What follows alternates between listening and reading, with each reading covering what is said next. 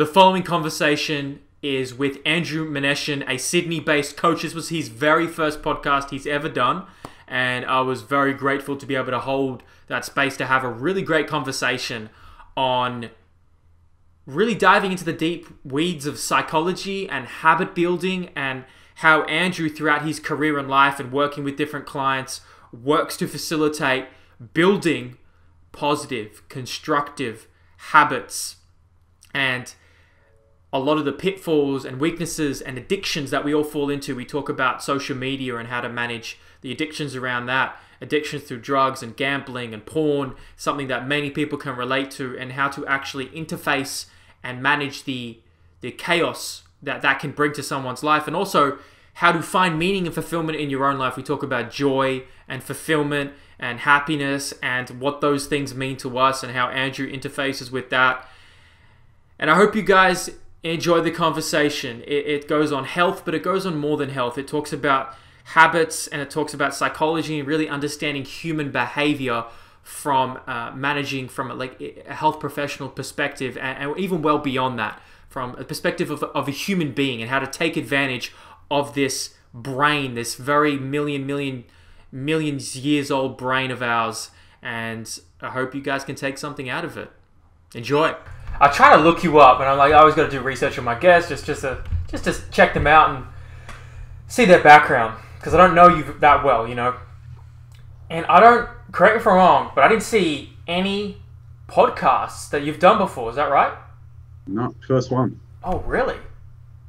Wow. Well, we're gonna dive in then, because people don't know.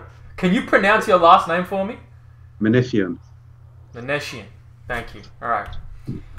Well, look, one thing that stood out, a couple places we can go. The first place I want to go is, there's this quote. You might recognize it, okay? Put on the full armor of God so that you can take your stand against the devil's schemes. Yeah, it's in my Instagram bio, that one, as my phone background as well. Okay. What does that mean to you? That means to me just all the evils, it's not necessarily to say purposeful evils in the world, but all the evils that are in the world. Is just to, stay strong, stay faithful, keep your values, don't let all of them distract you from, your path in the world. So a real easy example, I actually watched The Social Dilemma last night on Netflix, which was very interesting. So just an interesting way in how people use their products, not necessarily to manipulate you, but their product is keeping you entertained on Facebook or Instagram, for example. So they might not necessarily have any evil plans for you, but regardless, if I'm on there 24/7, it is in effect something evil to me because it's distracting me from my life. So things like that, or just in general, evil people, whatever it may be. So all the bad stuff in the world, just trying to keep on the armor of God, keep your faith there, and just stay away from all of that stuff. How do you then manage that? Because it's never been, I feel like, easier to be addicted to things. Food, sex, money, status, power, social media. Have you interacted with that over your life? Yes, I've been addicted to something. It was when I was young, and I didn't even know you could be addicted to something, because this was it was 19 or something from memory. And at the time, my knowledge was addiction is drugs. That's it. I didn't know you could be addicted to anything else. And then it started affecting my relationship with one of my exes, and dove deep in there, because I'm always the type where I'm an information junkie. If I'm interested in something, I want to know enough about it where I'm happy, and then go from there. So I sort of dove deep down that rabbit hole on how addictions work, and how it all works with reward centers and dopamine and all of that. And then once you understand how it works, it is a lot easier to face that addiction, I found.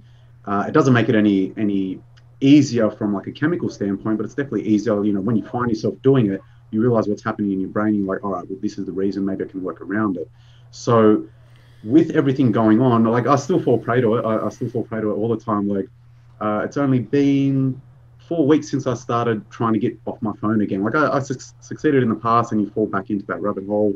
It's mainly social media. This is my constant battle. So you've probably seen on my Instagram, I'm not very active.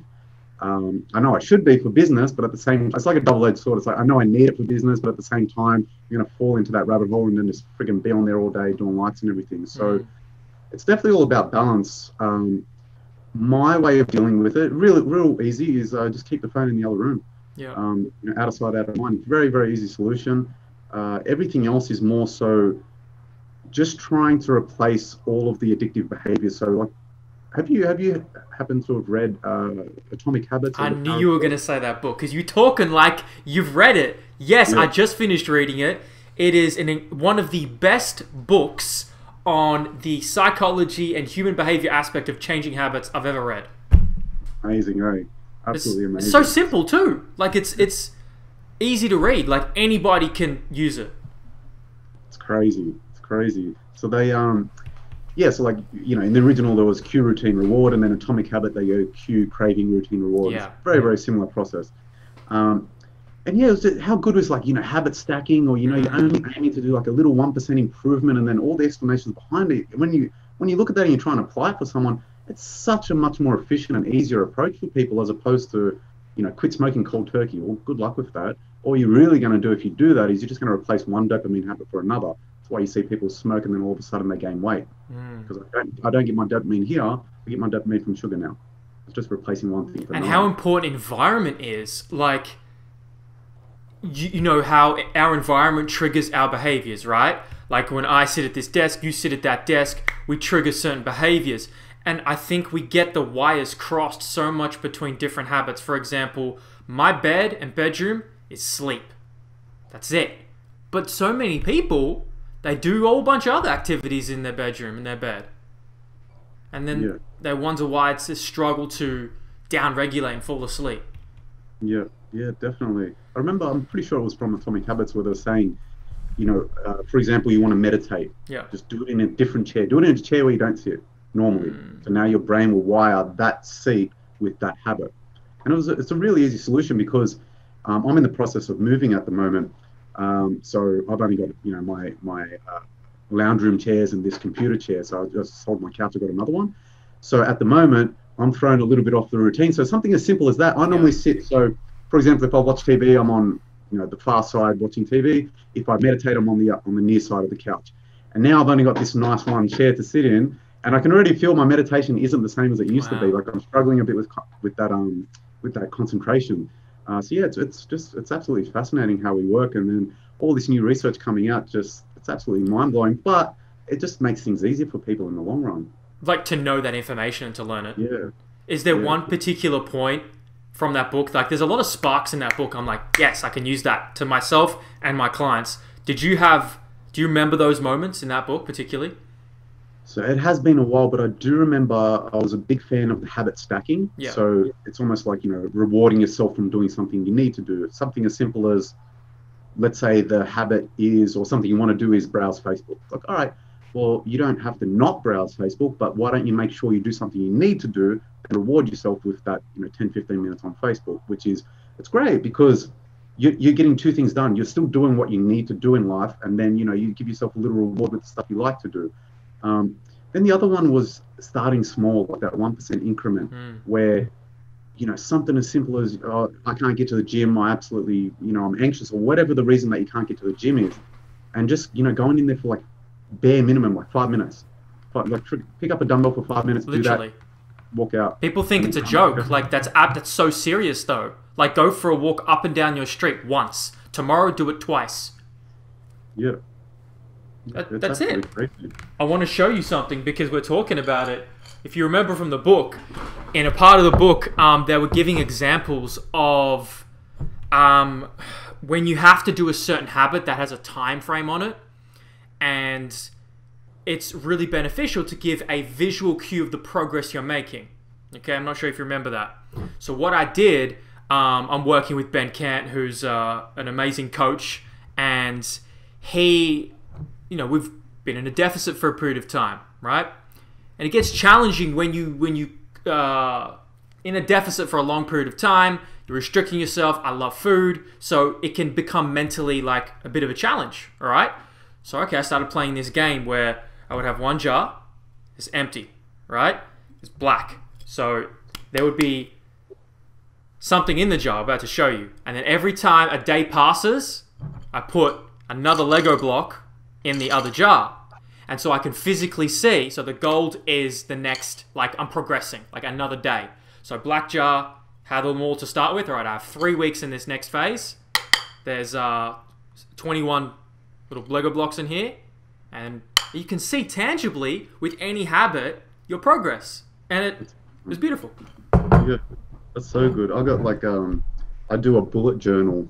Oh, nice. I heard of those.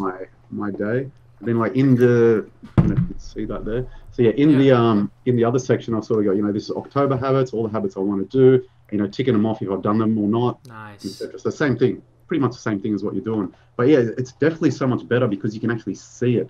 You can actually see the difference. And something as simple as you can apply that for, you know, let's say I'm coaching someone and they're trying to lose weight. And I've seen this myself. I actually had a very, very big example where I gained a significant amount. It was a lot of body fat. It was the first, I was very, very young. I never wanted to lose my abs. So I gained a significant amount of weight. And after the time period, I didn't see nothing because, you know, you see yourself in the mirror every day, you know, all those little changes over time, you don't really notice it. All my friends notice the difference. And they're like, why don't you look at an old photo? You look at an old photo, I'm like, oh, okay, now I can see the difference. So it's so good. That's one of the reasons why you get people to check in with photos as well. Because over time, you actually do see that difference. And it is a reminder, exactly like what you're doing with the jars and what I'm doing here. You see that difference. It just keeps motivating as you move forward. Exactly, because it can get overwhelming to think, okay, well, you want to do something, right? You want to change your body composition, right? You want to put on 10 kilos of muscle. You want to lose 5 kilos of fat. You want to start a business and make 6 figures. Like, these things take time, right? But I feel like to make it less overwhelming or to not, like, you won't even need to look so far in the future. Just look at it as like a process. One day chipping away, and then suddenly it makes it so much psychologically easier, I feel. Yeah, definitely. Definitely. Yeah, and it's with all those little, it's like accumulation. And if you get to a certain point, so for example, you don't want to break the chain at a certain point as well. So if you just see all that and then all of a sudden you know you're going to mess it all up and you got to start from scratch, it just makes it, it's like, how are they saying it? The 4 steps are, you got to make it easy, make it hard, etc. So if you're like trying to break the habit, you want to, you know, put it out of sight and all of that. And you want to make it undesirable. So this part of it, if I mess that up, it's now undesirable to me. It's like I messed that up. I feel guilty, you know, I let myself down kind of thing. A particularly interesting one for me that I've noticed in just watching human behavior and when you live with other people is particularly with food and just things that are in the open. For example, if you don't want to eat something because you know it's going to be deleterious to your health or it might make what you're trying to do harder, there is a huge difference between that food being out in the open on the table or countertop versus being away in a cupboard, because there's no trigger for cue or craving if you don't see it. And it's like, that's like such a big thing. Small action that can have huge results. Yeah, it's absolutely crazy.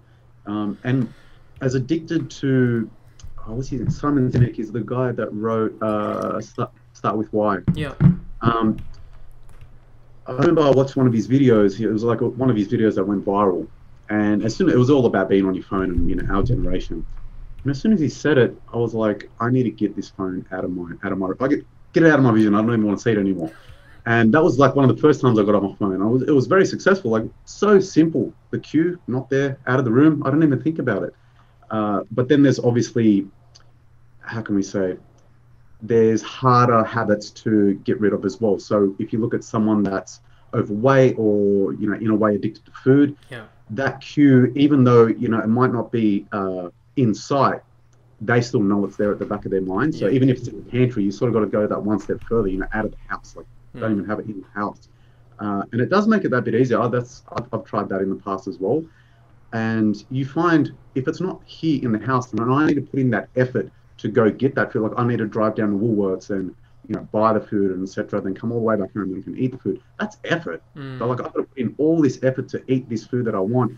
And I'll tell you what, I've never went through the effort to go do all that. Yeah. At the end of the day, I'm like, oh, I can just eat something else. I'll just have some fruit or something else, and then you're satisfied with that. But yeah, it's just fascinating how we work.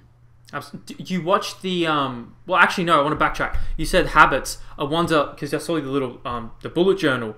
What are your currently your major non-negotiable habits that keep you healthy and sane that you need to do? Um, I would say my morning routine is the biggest thing. Uh, but yeah, training as well. Training, eating relatively healthy. Like I'm still following Dave's protocol for that as well. But the biggest thing is definitely the morning routine. So ever since I've been on my self-improvement journey, I've always had a decent morning routine. Uh, but after COVID happened, when COVID first happened, being made redundant and everything from Clean Health, everything ended up being all right after that. But I was in a bit of a slump for about 2-3 weeks before I tried to wake myself up. I'm like, man, you gotta get out of this. You gotta do something. Like, regardless if I don't have a job or not at this current moment, I can't just let myself fall into like a depression or anything. So I'm like, I'm gonna start my old morning routine, get back into that. So meditating, journaling, stuff like that. And then I thought I want to take it that step further, because part of my morning routine was also, it wasn't my morning routine, but I was reading. I like reading and everything as well. That was one of the things that I tried to replace a bad habit with. So, you still get dopamine release as long as you're switching the dopamine release to a better form of, engagement. It's going to be much healthier for you in the long run. So I said, I want to go that step further. And I got this book called Miracle Morning. I can't remember how I stumbled across it, but highly recommended. That's Atomic Habits is one of the best books I've ever read. Miracle Morning, Power of Now, they're probably, top 3, top 5. They're some of the best books I've ever read. So what he's basically saying in the Miracle Morning is, from memory, so there's 6 very good habits that you can implement to make your whole life more productive. So I'm just going to try to remember them. So you got silence, which is meditation, or some other form of silence. Affirmations, visualizations, exercise. This doesn't have to be your full workout routine. It's just something to get you going in the morning. Reading and journaling was the last one. So I started implementing all of those, and they don't have to be the traditional method of doing it. Like, for example, I do bullet journaling. Other people may like to, dear diary, I did this and this and this. It's, up to everyone. But I found that even though I can't do a full amount of everything, I'm still getting something done. So, for example, the reading. Again, I love reading, but if I have a big, long work day, I'm stressed out and I come home, I don't want to read. I just want to chill out for a little bit and do something else. But if I get some reading done in the morning, it's done. I've done something, which is better than, never doing it in the first place. So even if I read 5 pages, well, if I've got some time later, I can read again. If I don't, I've still done something. And I just found that all of those major things that he recommends just helps to get you, for example, visualization. I visualize the broader picture of my goals, moving forward. And then I also visualize at the end of that, my day. So even that just gets your mind straight. And the meditation obviously gets you centered. Affirmations get you, on the right track.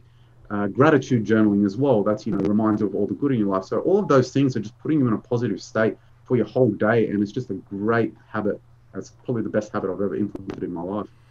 Yeah. So in that case, here's the thing. It's not one single habit. It's a collection of habits that are adding up and preparing you to maximize your day. Is that what I'm hearing? Yeah, definitely. Man, it's really interesting how we've started the conversation. It's like, I feel like we get in the weeds so much about the theory of and science of this and that, but when it comes down to it, you have to understand how to hack and change your behavior in your brain, and that is hugely dependent on changing habits. When you were younger, because people look at you now and that they see, I feel like they see a finished product, right? I know, of course, no one's finished, you're not finished, you're still working, but at a very, very respectable, admirable level that you've pushed your body and mind to, right? And business and everything. But if we go back to a teenage Andrew, what was he like? Oh, teenage Andrew. 18, very, 17? So I was very shy. as a teenager, so very, very shy. Which, looking back on it, that sort of came from my addiction. Addiction, anxiety, dopamine problems, and all of that. In saying that, the part that I didn't understand was I was extremely headstrong and I had so much willpower. It was just absolutely ridiculous. So, if I had a goal at that point in time, I reached it. Like I would, hell or high water, I would reach it. Uh, Almost to the point where it was too much. So I sort of learnt my lesson. I was doing Olympic weightlifting and martial arts at the time. They were my two trainings, and I would push through anything to reach my goal, which sounds great, but I took it too far. Like I pushed through an injury. I ended up tearing my patellar tendon, just because I was like, no, I don't care how much it hurts. I'm pushing through anything. I'm going to do this. So yeah, I learnt my lesson there. So I was a bit too headstrong on that regard. Was very, how can I say, a bit of brain fog in terms of things that I didn't find interesting. So, for example, at school, I wasn't the best student, just purely because I even to this day, I struggle to pay attention to things that I'm not interested in. So, for example, English, I didn't do the best at it. I still speak, I still write everything, I still spell all the words and talk properly. But just the creative side of things, it's never really been me. I've always struggled with the creative side of things. And I remember back in the day, they used to say, you're either the creative type or, English and arts, or you're more like science and maths. And I've always found I'm more science and maths. So in school, I did very well at maths. I did very well at science, and everything else was not so much. So it wasn't to say that, I was, dumb or anything like that. It's just I couldn't pay attention. I just couldn't do it. But yeah, apart from that, shy, anxious, just trying to think what else with me. So that's pretty much me. Just trying to look back on it. How did you realize to change those things about you and to realize maybe they were weaknesses and to do something about them? So, to give you an example of just how shy I was, I couldn't talk to an adult that I didn't know. I couldn't look them in the eyes. Like I don't know. I just couldn't do it. So extremely shy. But funnily enough, as a kid, like as a 8-year-old or whatever, I was fine. I was just like normal. So I realized that this was getting to be an issue. I'm like, I can't grow up and live the rest of my life like this. I got to do something about it. So pretty much like what Atomic Habits is saying, start small and build yourself up. I started just purely with the eye contact stuff. So just bit by bit, I just want to hold on to eye contact. I don't care how uncomfortable it is. I want to slowly build that up. And I did. It took time, but eventually I did build that up to the point where it may have gone too far. Like I think I got a little bit carried away to the point where I was just staring at everyone until they looked away. And it's probably getting a little bit intimidating, but I'm like, I didn't have the purpose of doing it to be intimidating. I'm like, I just want to make sure I reach my goal. Yeah. But then eventually I'm like, I think I'm freaking people out a little bit, so I backed off that. So yeah, that's how I overcame that. And then bit by bit, just slowly putting myself in more and more uncomfortable situations till I got over my fears. Something, again, another funny little thing. I grew up pretty much with my mum. So parents got divorced when I was very, very young. So looking back on it, being mothered too much was another reason why it was so hard to step out of my comfort zone. Because, in general, your mum always wants you to be really safe. And, if you get hurt, they freak out and all this. They don't rough you up like your dad would. So my mum was absolutely horrified of cockroaches, and which made me horrified of cockroaches. And then growing up, I'm like, man, I can't be a fucking man and be scared of cockroaches. I got to do something about this shit. So eventually, first time, I think I was like 16 or 17 or something. And I finally, this is when I was trying to get over all this stuff. And eventually I saw one. I'm like, I got to do it. I got to kill this thing. I'm going to do it. Anyway, I G'd myself up for about 5 minutes. It was ridiculous. And eventually I stomped the shit out of this thing. Like I could have probably broken someone's leg. That's how hard I kicked it. But overkill. So anyway, it's just slowly building yourself up and overcoming those things. So yeah, now that stuff's not an issue. Eye contact's not really an issue. Cockroaches, whatever, kill them, all good. So yeah, just baby steps. So like unknowingly trying to do some of the things that are in Atomic Habits, just bit by bit. How did you know to do that? Like, because you had this interesting intrinsic willpower and discipline inside of you, it sounds like. But did you have like a mentor, a book, a resource, something you saw, you read that informed you to take that action? Not a mentor or anything like that. My sensei at the time when I was doing martial arts, he sort of took the role as a father figure for a little bit, so he did toughen me up a bit.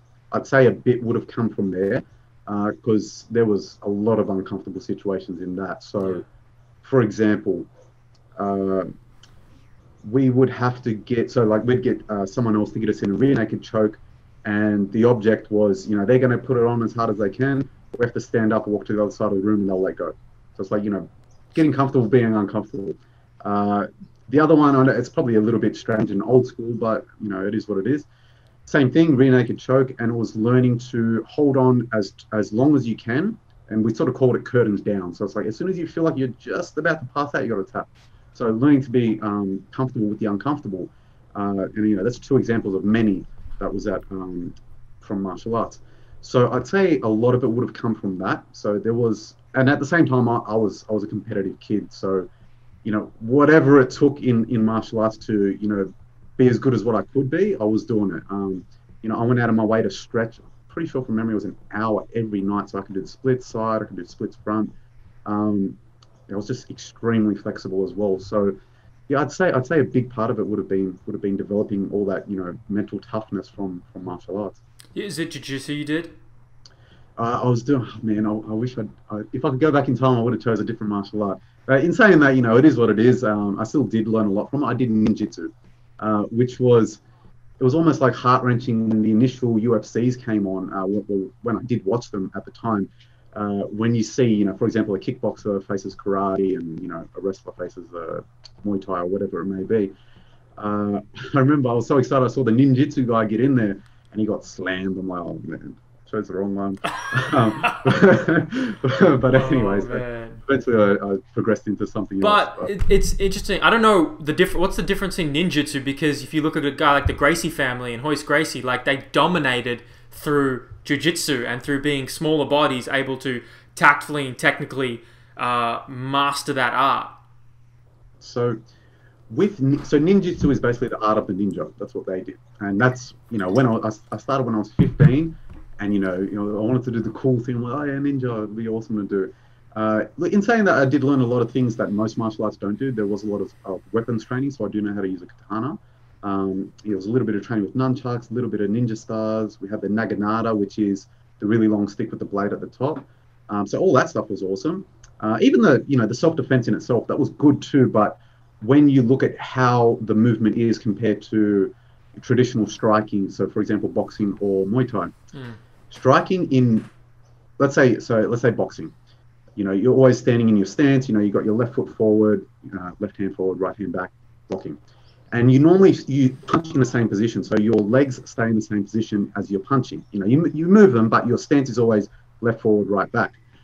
Whereas with ninjutsu, it's kind of the same for a jab, but you always sort of it's so much body weight based as opposed to athletic and fitness based. So, for example, the left punch, you would punch, but you would completely step in with all your body weight for that left punch. And then the right punch, your right leg would also step forward as you right punch. So it's very, very different to traditional boxing. But it still did work. Like for a street situation, it'd be, you know, fairly effective. But yeah, so yeah, that's basically the difference. Have you done any martial arts? I mean, when we could, did you do any other martial arts recently over the last couple of years? So I had a break. So what was that? I was 15 to 19. I did ninjutsu. I stopped till about 22 and started up again. Reason being is that transition when I was 18 and I tore my patellar tendon. It took years. It took about a year before I could train heavy again. So it took a very long time to recover that. So, you know, last thing I wanted to do was anything that was going to irritate it. And I tried a few movements and I was like, no, I'm not going to risk it. So anything that was explosive at that point hurt. And then that's why I transitioned from Olympic weightlifting to powerlifting, because funnily enough, the heavy stuff was fine. It was just the real explosive movements. So I was like, you know what, I'll have a break. Eventually at 22, then I started up again. And I managed, I think it was for a year. And then it just got to the point where being on the floor all the time, you know, being on your hands and knees and feet, there was so much pressure on my knee to the point where it felt the same way as what it felt when I tore it just before I had torn it initially. And I just had to weigh up the options, and it was, you know, am I going to tear it again and be too hard mentally like I was last time and then not walk for a bit, or tough it out and have a break from it for a while. As badly as I wanted to do it, I had to take the break. Then a few years after that, after learning a bit more with, I learned from Tony Battaji, who taught me a lot about rehab, like rehab and prehab and how to fix injuries and proper muscular balance. So I always sort of knew the Poliquin stuff, rotator cuff sort of balance, for your bench press and everything, but I didn't know much about lower body because Poliquin never taught that stuff, whereas Tony Battaji did. So I implemented that for a while, and then bit by bit over the years, finally my knees started to get to the point where they almost felt back to normal. So I started up Muay Thai first. I thought, I'll do Muay Thai. I don't have to be on my knees. It's obviously going to be less strain than what I felt when I did Jiu-Jitsu, just from memory. So I did that for a little bit, and then even that started to irritate the knees. So I'm like, all right, back off. I'm like, what can I do? I really wanted to do something fighting, it's like some form of martial arts. So eventually I transitioned to boxing, me thinking that there is less legs than, Muay Thai. You obviously still use your legs a lot, but you're not actually hitting with them. And so, yeah, eventually I went to boxing for 3 years, and yeah, legs were fine. Over those years, strengthened everything up more and more. And from there, I started back up full on MMA, and ever since everything's been really good. So very happy with it. So you're still doing it? Yeah, yeah. Are you planning on? Do you think you'd ever do an amateur fight? Oh, I don't know. I have thought about it, but at the same time, I don't like to place limitations on myself, but there's always my age at the back of my mind. I'm like, do I really want to do this at this age? Like, do I want to do it just for the sake of doing it, or am I going to go all out and go all in? So I know that 32 is not that old, but not having any actual fight experience, and not being too high a level at what I am doing, I would have to go all in to get there. And I'm the type. It was the same thing with bodybuilding. If I feel like I've got more to work on, I'm not even going to be happy to walk on stage. So I'd rather, I turned every stone, I did everything I could, then I'll go do it. So I think I'd have to sort of do the same thing with MMA. So if I'm like, yep, 100%, I feel like, done everything I could, I'm at a very good level, I'd jump in the ring. Yeah. How did you, I want to go back, because you said what you learned from Tony with the rehab stuff. What did you learn from him that really changed the way that your body performed and ability to recover and be more robust? So Tony's courses are absolutely amazing. He's still to this day probably one of the best that I've learned from. He was very good with teaching programming, and within his programming he would advocate prehab, regardless if you have an injury or not, always prehab. And there was always balance in the programs. Like the balance in the programs is fairly straightforward. I've always done that stuff. Whereas for prehab, I've always had a decent idea on the basics, rotator, trap three, all of that. But he just went sort of way more into depth. So to the point where he would even be talking about forearm extensor and flexor ratio. So having the proper ratio and strength between them. And how most elbow problems can be fixed by fixing up that strength or that ratio in between them. All the basics, trap three and external rotators. He would also talk about this stuff I knew from the weightlifting days, because when you did weightlifting, there's proper ratios, and they've done it for years, like decades. They've known this stuff. So, your back squat you base everything off that. That's 100%. Your front squat is 80% of that, and there's all these other percentages that need to be based off that back squat. And he had the same, pretty much the same thing.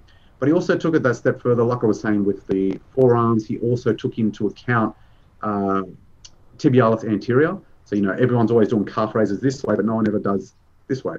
So something as simple as that, I started adding them in.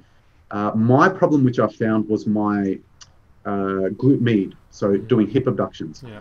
So knowing that they work together, so my problem, the reason looking back on it, I'm still not 100% sure why I had the tear, but I've spent so long analyzing, what did I do wrong? How can I fix it up? And trying all of that. So what I am guessing though, is I was so flexible everywhere else. I could do side splits, front splits. I could, if you do that hamstring stretch, I could get my nose to my knee. So I was like super flexible. That over under shoulder stretch, I could grab my arms like that. So extremely flexible. But looking back on the hip flexor and rec fem, when you're doing those stretches, I think I was collapsing my pelvis as opposed to, tucking the pelvis in and squeezing the glutes. So looking back on it, I think that was extremely tight, whereas everything else was extremely loose. So I think that's why the problem came there in the first place. Then all the physios that I went to said the issue that I have is my vastus medialis is much weaker compared to the other quad muscles. So all the other three are big and strong. They go, that's weak abs. So I'm like, all right, I'll try and strengthen it. And I did all the traditional VMO exercises like your Peterson step up, Poliquin step up, things like that. So like sissy squats, stuff like that. None of them worked. So pretty much everything I did still hurt, and I still felt vastus lateralis. So I'm like, well, I'm trying to do everything that I should. It just wasn't working for whatever reason. And the biggest thing that I took away from Tony Battaji was you've got to train those hip abductors because they work together. And then my biggest light bulb moment to just how weak it was. So up to that point, when I started training with him, I think it was 2 years after I did my last powerlifting competition.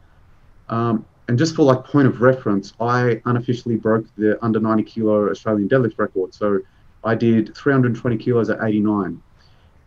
Just so you sort of understand that level of strength. Then when I tested my hip abductor strength, I was training one of my clients. She was, from memory, my client could squat 50, 60 kilos, nothing too crazy, but she was perfect form doing cable hip abductions with about 8 kilos. And I went to do my hip abductions, I was doing like 4. So just to see that imbalance, like, was just extremely imbalanced. So yeah, ever since I started focusing on that, like, everything started to get much stronger. It is so common, and working with a lot of athletes and observing a lot of them, we see that when we improve the hip stabilizers, the external rotators of the hip, so the glutes, the 3 glutes, especially medius and minimus, like, very good things happen. Lower back pain diminishes. People improve their gait mechanics, their sprinting mechanics, their ability to stabilize and coordinate off one leg. That seems to be like, Charles talks about rotator cuff so much, being so important for the shoulder complex and upper body. To me, the hip abductors are the same thing, but for the hips and lower extremities. That's what the conclusion I'm coming to. Yeah, definitely. And a lot of people are very weak there. Sure. I'd assume, based off, Kelly Starrett, where they say, you familiar with Kelly? Yeah, I love Kelly, yeah. So where he's saying, why standing desks are so important, why we shouldn't be sitting down. Bro. You've got one, I know. Oh, yeah, of course you do. You've seen it so many times. So, same thing, I've got one too. So this one goes up. How good is it? Oh, it's amazing. Game changer. So like how he's saying, if you're sitting down all day, obviously your hip flexors are getting much tighter, your glutes are getting weaker, your upper back's rounding, etc. And I think a big part to play why all of our hip abductors and just glutes in general are so bad is because we're born and raised to sit down. Our society sits down from school, sit down all day. And I think that's a big reason why it happens. Yeah, and Kelly's initiative that he's doing with the stand-up company that he has, putting all these standing desks in schools, I think is so great. And he initially, like, I think I heard the idea from him when I would be doing one of my diplomas, and I was really getting into his content many years ago, and we're sitting in class just learning, and I'm just like, I'm just going to get into a knee-down split squat, squeeze my glute, and just rock back and forth here. And, you're in class, right? So you obviously going to look a bit weird with that guy over there who's not sitting, but, as a practical, game-changing little 1% habit, if every hour or so, if you just incorporate that, you can really create some huge change and mitigate a lot of these musculoskeletal issues that end up being big issues in the future. Yeah, definitely. There's Ido Portal. Yeah. It's like, because if you go to the gym and you don't look weird, you're doing something wrong. Along the lines of that was his quote. He's the perfect guy for that. Yeah, but it's so true. It's like he's pretty much saying, we're made to move, and it's true. Like as we tend to get older, you just, for example, grandmas, grandpas, you can just see they stop moving, and then all of a sudden, because they stop moving, they can't move anymore because they didn't move. And same thing, I've tried to get my grandma to start walking regularly. So I got her a little Fitbit. I got it synced up to my phone. So whenever I see her, I think she's been walking enough. And ever since she's been actually moving, she feels better. It's just so like it's just so common. It's the same thing if you don't stretch anymore, or you're going to get tighter. You don't use it, you lose it. Yeah. And the measuring thing is interesting because what gets measured gets managed with that famous quote. But also, I found that when you start measuring things, not only do you get a greater height of self-awareness about them, and your perception of reality is much more accurate because you think you're doing one thing, but maybe you're doing another. But at least in my experience and some of my clients, like, they want to do a better job at it. Like, once you start having a watch that counts your steps and you know you're only hitting X steps and you want to hit Y steps, suddenly it's like, oh, I'm not doing enough. All right, time to go for more incidental activity. Let's go for more walking, more daily walks. And suddenly, and I can notice, because I've stopped it for a period of time now, I'm not going as many walks. It's very interesting observation. Yeah, yeah. It's you could align that to say calorie tracking as well. Sure.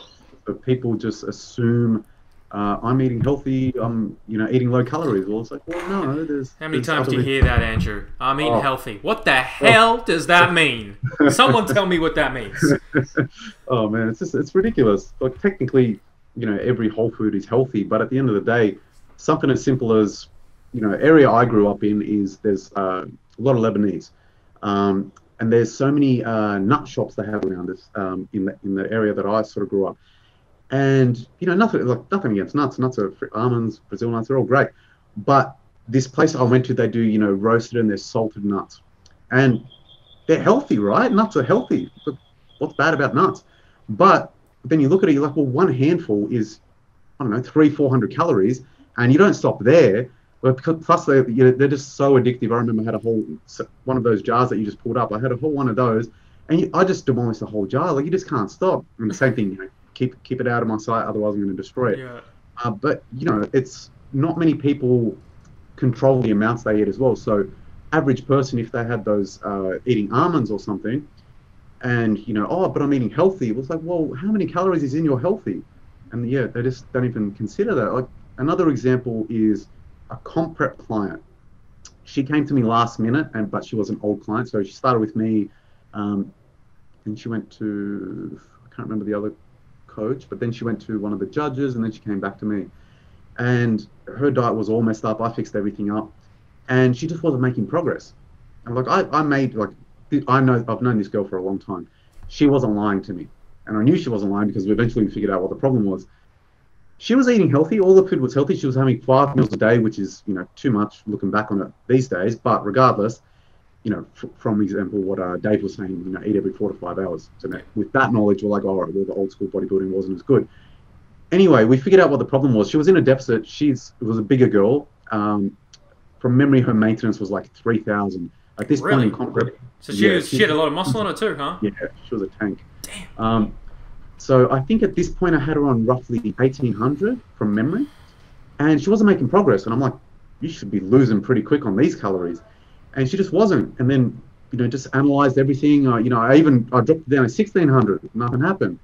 I'm like, all right. I'll go, so, having any milk in your coffee? Like, just reassuring, because we've been over this stuff the last time I trained her. I just assumed she was on, switched on about it. And she's like, no milk in the coffee. I'm like, hey, you put an extra oil on your foods?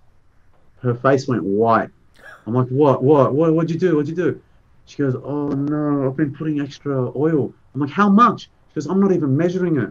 I'm like, oh my God. But anyway, I told her, I go, estimate it based off what you've been doing. How much do you reckon? She goes, she reckons she was putting 3 tablespoons of olive oil on every meal.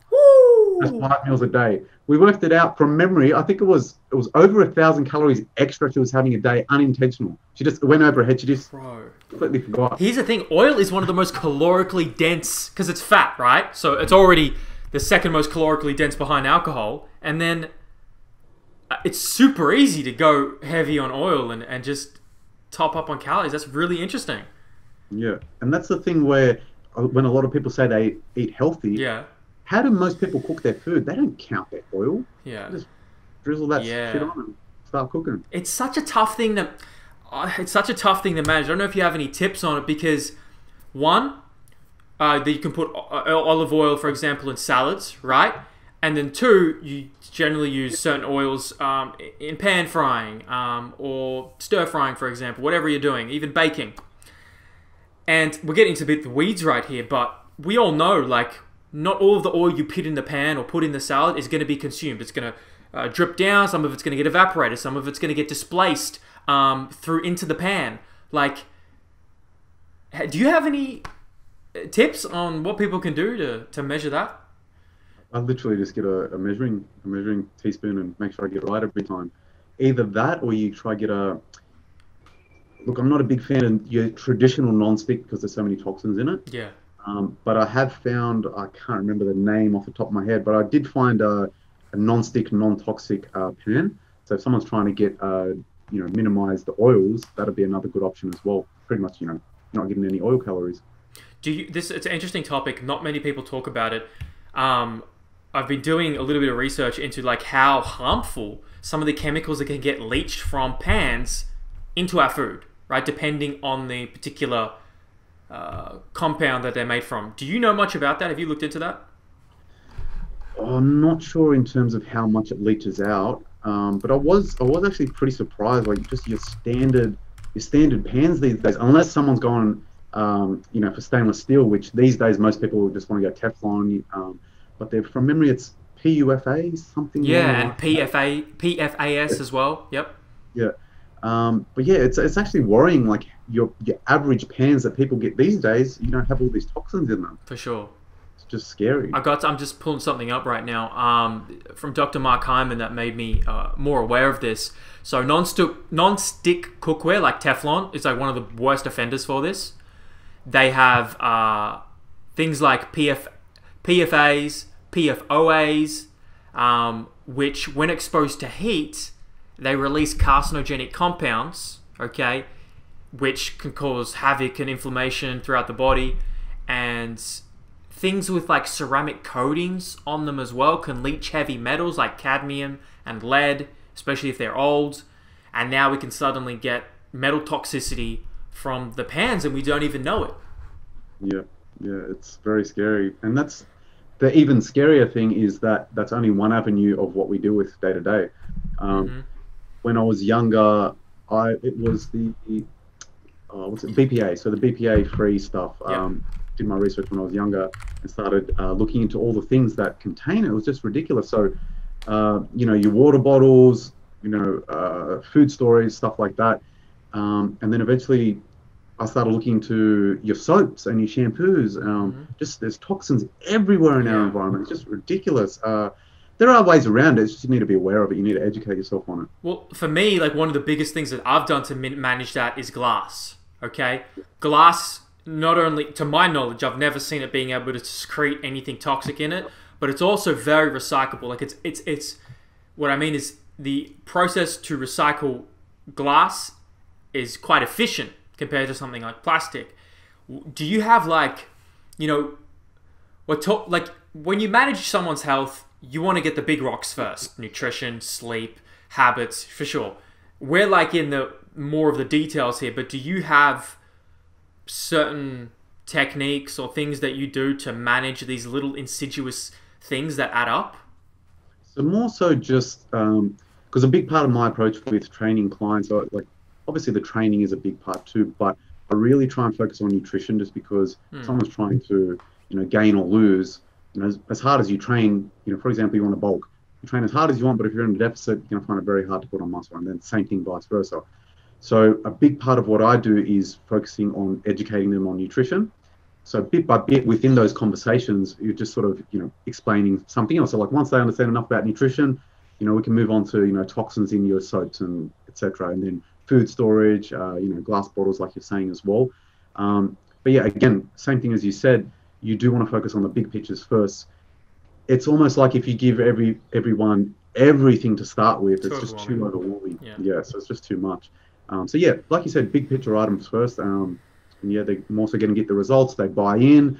You start educating more. Every now and then might send them an article or something you find, or even an Instagram post, and it'll tag them in it.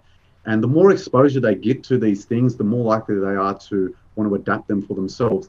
And I found as well, myself included, like once you start to see how harmful certain things are for you, like I just can't do it anymore. For example, doing Dave's protocol, I finished. I can't even remember all the phases off the top of my head, but I finished the negative gram-bacteria phase, and afterwards got my blood test back, and there's massive, massive improvements.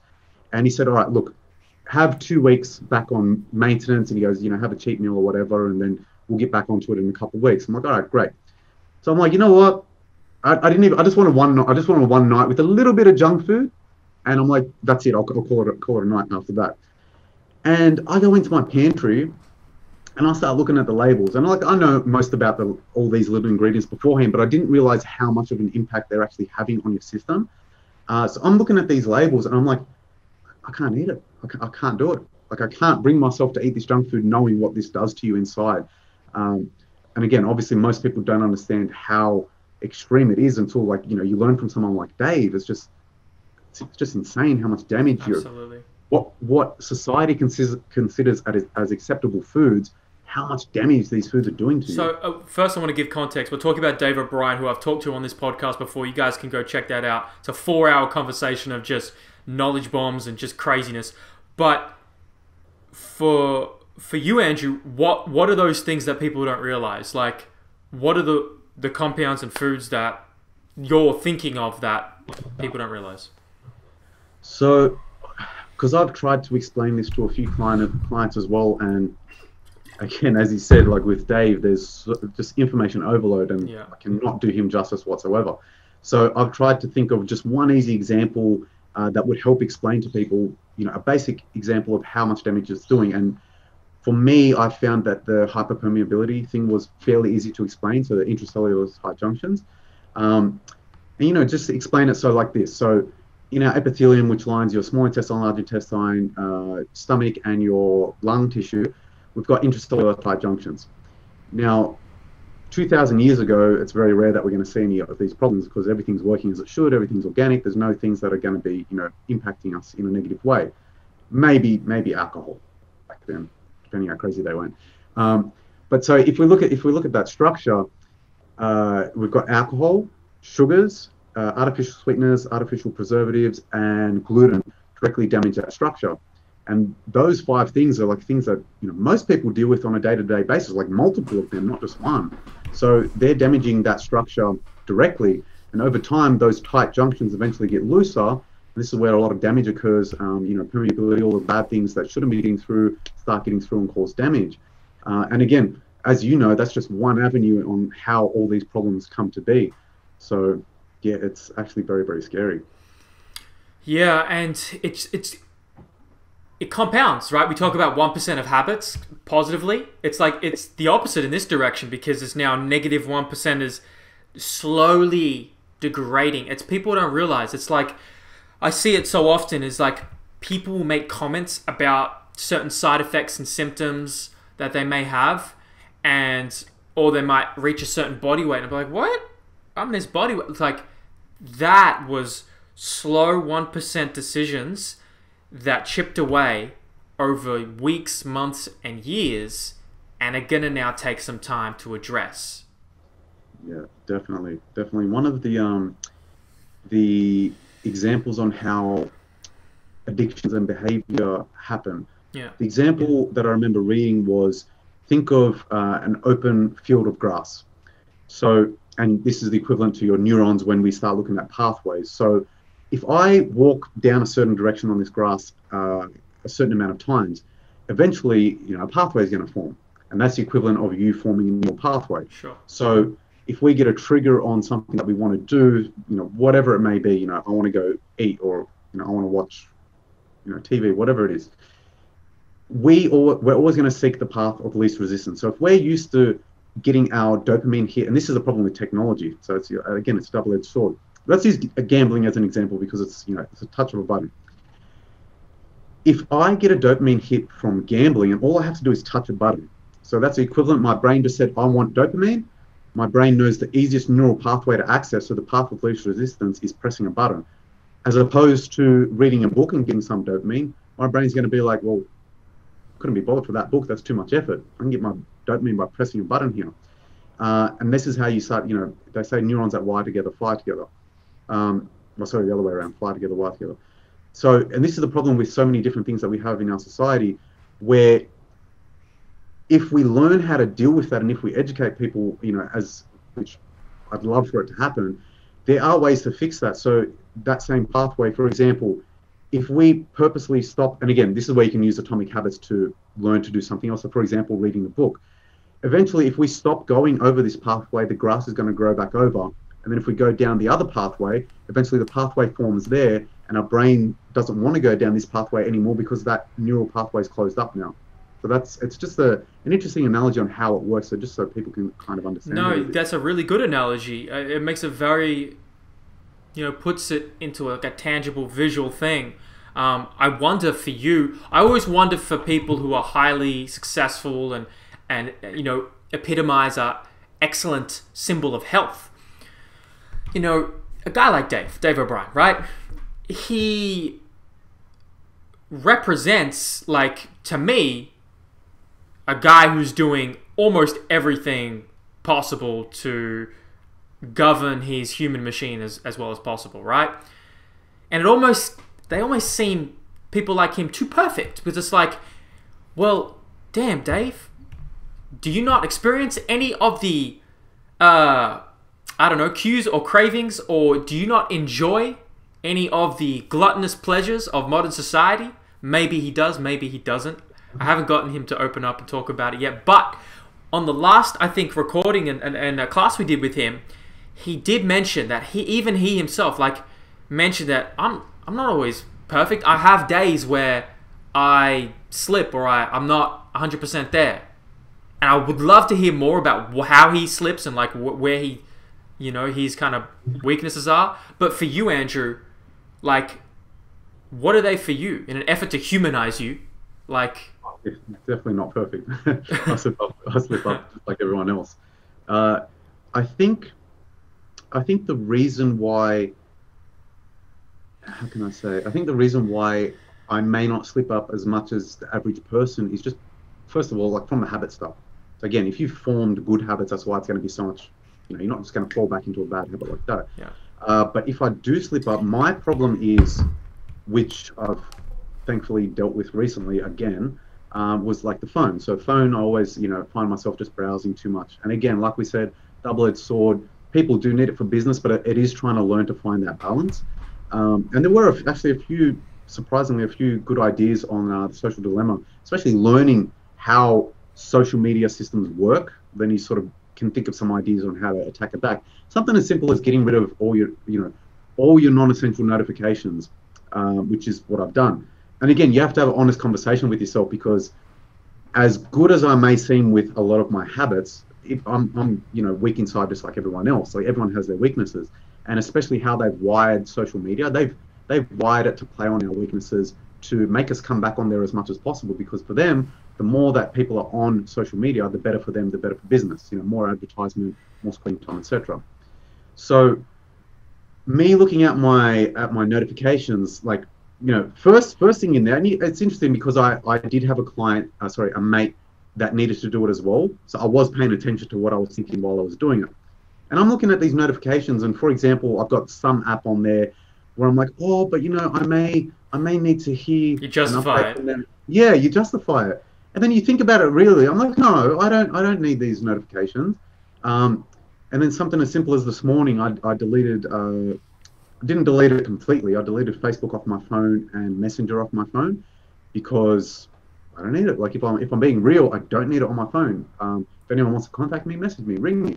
And if I do need to look at something on Facebook, I'll do it on my computer, because I know I'm less likely to spend time going too crazy on the computer. So I fall prey to the phone, which I'm trying to deal with right now. Which surprisingly, since I've been doing it, it's not hard at all for me. Like, it's out of the room, don't even think about it. Netflix every now and then, that's definitely a big unnecessary time consumer. And it's the same sort of thing on there. So you justify it to yourself. I find that's the biggest problem with something you're addicted to or a bad habit. You always find yourself justifying a reason to want to do it. And your justifications can be absolutely bizarre. Like, but I can do it because, I was good for 5 weeks. So it's like, Doesn't mean you. It's like, for example, let's say you got a heroin addict. Well, if they've come off clean for 6 weeks, you don't reward yourself by having another, dose of heroin. That'll just be stupid. You're just going to put yourself further back into it. But I think people tend to think of, for example, the phone. Let's use the phone or Netflix. They don't think of these addictions as doing as much harm as heroin. I would agree. They're not doing as much harm, but just because they aren't doing that level of harm doesn't mean you can reward yourself by going back to what you're addicted to, if that makes sense as well. So again, I'm prey to it, but the more I learn about it, and the more I surround myself with things that remind myself of these things, it just keeps you on the right path that little bit easier. And one of the biggest things I've found to help is scheduling, not necessarily scheduling, but sometimes scheduling or reminding myself of good ways to release dopamine and good methods to use your time with. So for example, how did I do it initially? So this was when I went through the slum. When I got out of it, my first thing was like, I want to keep myself busy until, what was it? Because I wasn't too bad. Like for me, it's like my level of slump it's still a slump to me. But I wasn't, just lying on the couch all day. So I was like, all right, I want to stay busy doing decently productive things. I wanted to get my training in. I want to read. I want to go for a walk and all that stuff. But I want to make sure I'm filling up my day until about at least 3-4 o'clock. And again, this was when, full lockdown and everything, at least 4 o'clock before I laze about and, be lazy and watch Netflix or something like that. So that was the first step. And now I've sort of got it that little bit further, with work filling up and everything. I may have a day here or there where I don't have much to do during the day. All the rest of the days are busy and this day's off. And I still even try and fill these off days, even though technically it's my break, I can do whatever I want. I still try to fill those days up all the way up until, fairly late at night. So something as simple as, like, I've tried to write down all the things that I want to do, and I write them in my. I use Google Calendar. Same. So as I put all my scheduling stuff on Google Calendar, but for example, habits that I want to change, something that I've found that helped is I just put like you can make it repeats every week or however frequent you want. I put the things that I want to change like at the top of my calendar. So like, for example, 4 a.m. So it's like, I'm not doing anything at 4 a.m. anyway. So I just put all those things that I want to change at the top there. So I'm constantly reminding myself of it. Because, for example, I've got a couple of, post-it notes with notes on them, but they don't give me the same reminder as the calendar does, because I need to look at my calendar, frequently to make sure I'm on track with, clients and everything. And I found that helps a lot. So on one of them, I've got a list of all the positive releasing dopamine activities that I enjoy. So for example, it's not like I do it every day, but I try and fill it up as much as I can. So if I finish work early, I've got a few things that I can do. Like I like to go rock climbing every now and then. I like go-karting, beach volleyball. So just all these things, it's like, it's not necessarily productive, but I'm getting out there, I'm socializing, I'm hanging out with my mates, I'm doing something, as opposed to sitting on my ass and watching Netflix all night. So yeah, it's just a better way of doing things, I think. That's interesting, especially I never thought about that, to put the habit or the reminder at the top of the calendar in the top of the white space. That's a really interesting cue for the behavior, because I got post notes too, but you're right, even if it's below my screen, I don't look at it as much compared to exactly where my eyes are fixed. Yeah. And it's just one method, so everyone is going to have a method that they prefer better. Like, sure. There's probably some people who are going to like the post-it notes better. I don't know if it's on the side of my room there, I've got like 5 sheets with habits and affirmations and goals and etc. So I see them every morning too. But yeah, like I've also got the same morning routine and daily checklist that I've got that on my fridge as well. But everyone's got their thing. So it may have been in Atomic Habits, I can't remember off the top of my head, but a really easy reminder to not want to. For example, your habit is eating junk food, or maybe just eating excess food, like too much food. An example of what you could do is to put a reminder. This would be breaking the bad habit, making it unattractive from memory, if I'm getting it right. So putting like a photo of what you want to look like, or if you looked, in good shape 10 years ago and you got a photo of it, put it on your fridge, put it on your pantry, remind yourself. Every time you go to eat that bad food, you just like, shouldn't do it, that's my goal. Or it could just be a reminder of the weight you want to hit, or the weight you currently are, or just it could work in any way. It could be like a how you want to look, or how you don't want to look, or how you want to, how much you want to weigh, or how much you don't want to weigh. So it's just everyone's going to find their personal preference. But the good thing is there's so many different avenues on how you can remind yourself and give you those triggers. Another good example could be something as simple as I for example have it at 4 a.m.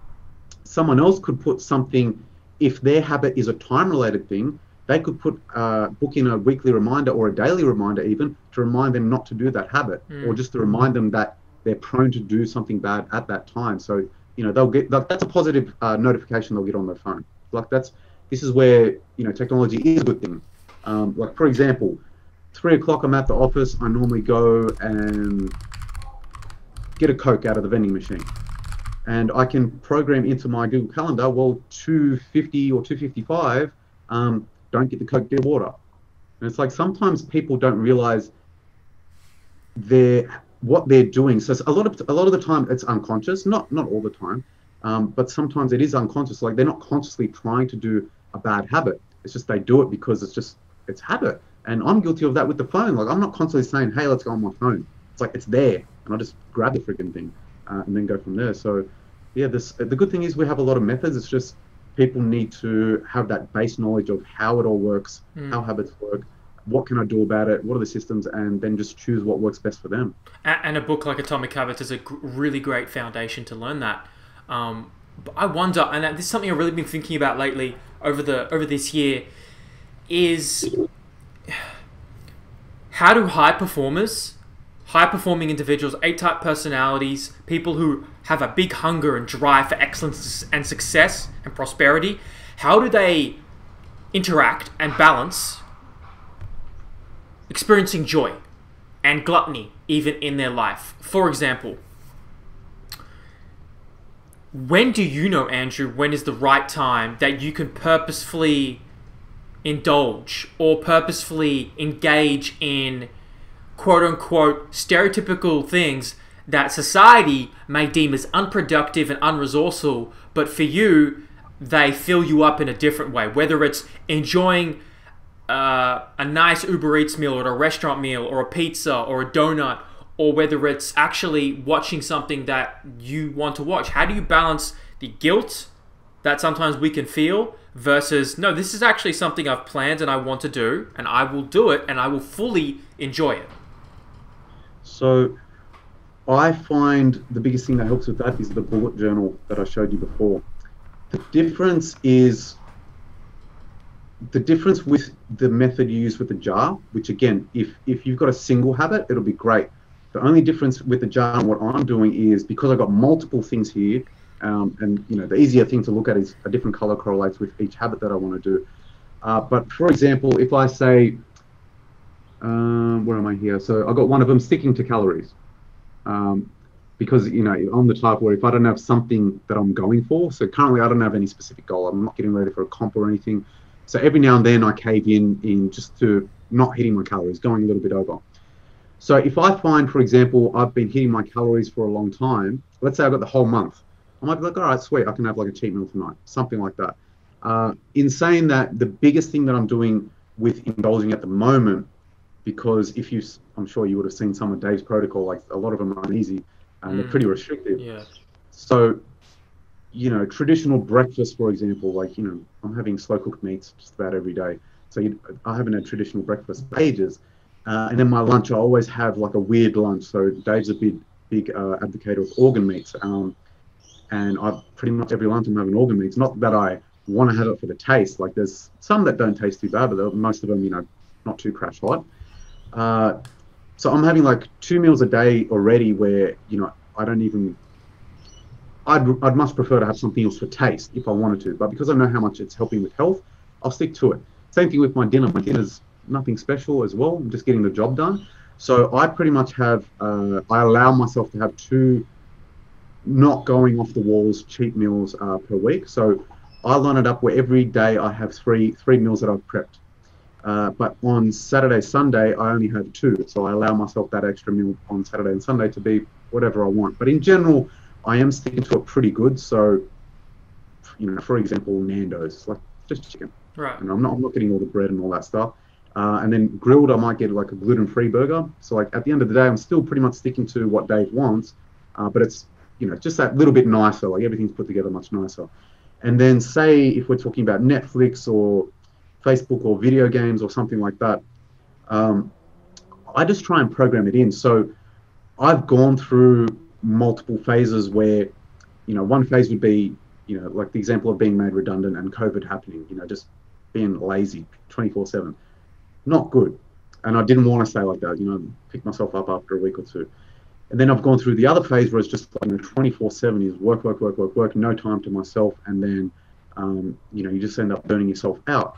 So even though I know if I was to stay in that mode, like 24/7, like, a highly motivated person, high level CEO, how they are, I know that long term, I'm not going to be happy. I'm going to end up resenting what I'm doing. Yeah. And just not having that balance. So for me, I just sort of made a decision where I'm like, look, I want balance at this point. I don't think I want to give everything all of my time. I want to, give this thing a little bit of time, give that a little bit of time, give that a little bit of time. So on average, when you look at how my week's set up, unless I've got something on for the night, which I frequently do, like normally 2 to 3 nights a week on average, roughly, when I'm doing something, I might be socializing or whatever it may be. But if I'm not doing that, I allow a certain amount of time every night to just whatever you want to do, just chill, just watch a movie. But here's the thing, that's a purposeful choice, right? It's not a result of a reactionary, it's not a reaction from your environment cueing you. It's like, oh, I fall into a bad habit. No, it's a choice. Andrew is going to spend this amount of time doing this enjoyable activity. Is that right? Yeah, definitely. Definitely. It helps so much like that as well. Just because you're I remember it was Jordan Peterson. I went through a phase where I was obsessed with all this stuff just because of how he just puts a lot of the problems that we face day to day. He just puts it into perspective in a unique way, and it just helps so much. So what I got from him was, he was talking about someone that was trying to, move forward in life, and what would be the best step to move forward and how would you go about it.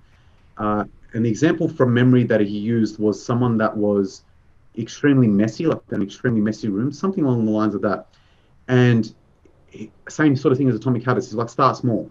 So the example was in this person, their room, it was just like an absolute mess. And he goes, all right, let's just create a little circle. He goes, I want you to make, this much of your room clean. So a little part on your desk, I want that to be clean. I was like, all right, well then, start from there and build up from there. And eventually over time, your whole room would be clean. So the other thing that he said that stuck with me was schedule the day you want.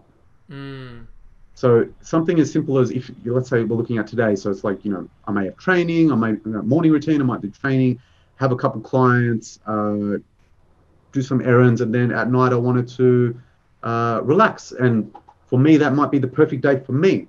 So I might not be doing absolutely everything I could from a business standpoint, but at this current point in time, I'm enjoying my day. So I'm enjoying my life in every way that I could be. So I'm still doing, the leisure things that I want to do without burning myself out for the things that I need to do. And ever since I found myself doing that, I don't resent doing the things I need to do. And I'm more likely to do it. I'm more likely to stick to it. And I'm even more likely to do a bit extra of it as well. Right. Well, I think that's such a powerful position to get in. It makes me think while you're talking, like you found that cadence, that rhythm that works for you. I wonder, expectations from society, expectations and pressures that we put on ourselves from other people.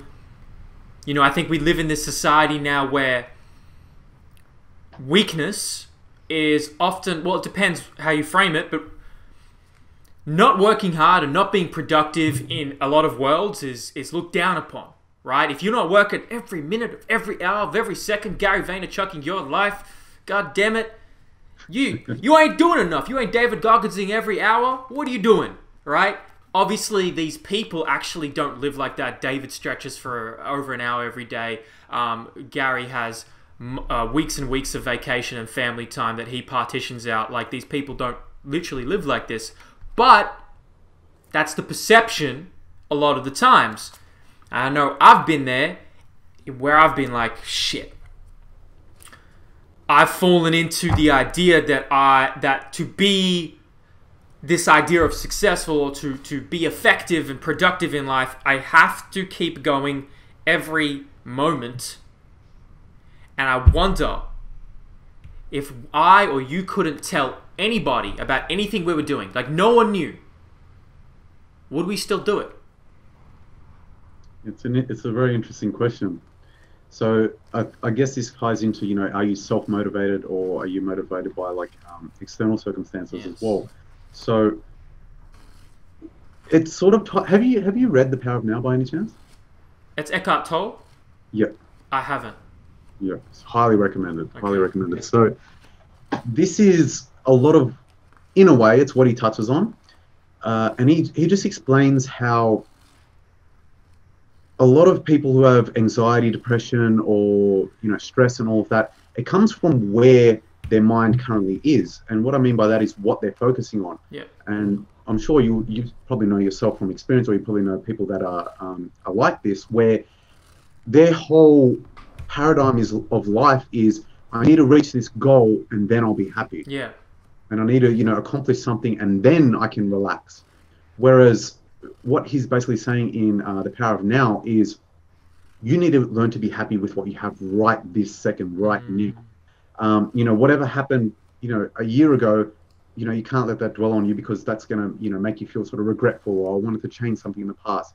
And if I'm constantly living in the future, then I'm always anxious of what's to come. Whereas opposed to if I focus on what's happening right now in this moment, I'm going to be at peace. So if you're the type, or let's say we've got someone that's an executive that's very high up and working 24/7, not to say that's a bad thing. It's good that they're trying to hit goals, but there's no balance there. And in general, people like that are always, there's a forward focused goal. So there's something that's happening in the future. So their frame of mind is always what's happening next, what am I doing? So that's another reason as to why they're being stressed, as opposed to a bunch of other factors. And this is one of the reasons why I actually said something similar to this when I was very young, like along the lines of, I would rather do something I love and earn less money than something I absolutely dread for the rest of my life and earn 4 times the amount. So I can't see how you would be happy in that situation where you're spending, average person works 8 hours a day. You're spending 8 hours a day, 5 days a week doing something you hate. Like, how are you supposed to be happy? So, in saying that, you can always find that. You can always find happiness with what's going on right now. But ideally, you would want to sort of transition out to something that you do love as well. And another good, if we relate this back to a cue of how to remind yourself to be present and, appreciate what you have in this present moment.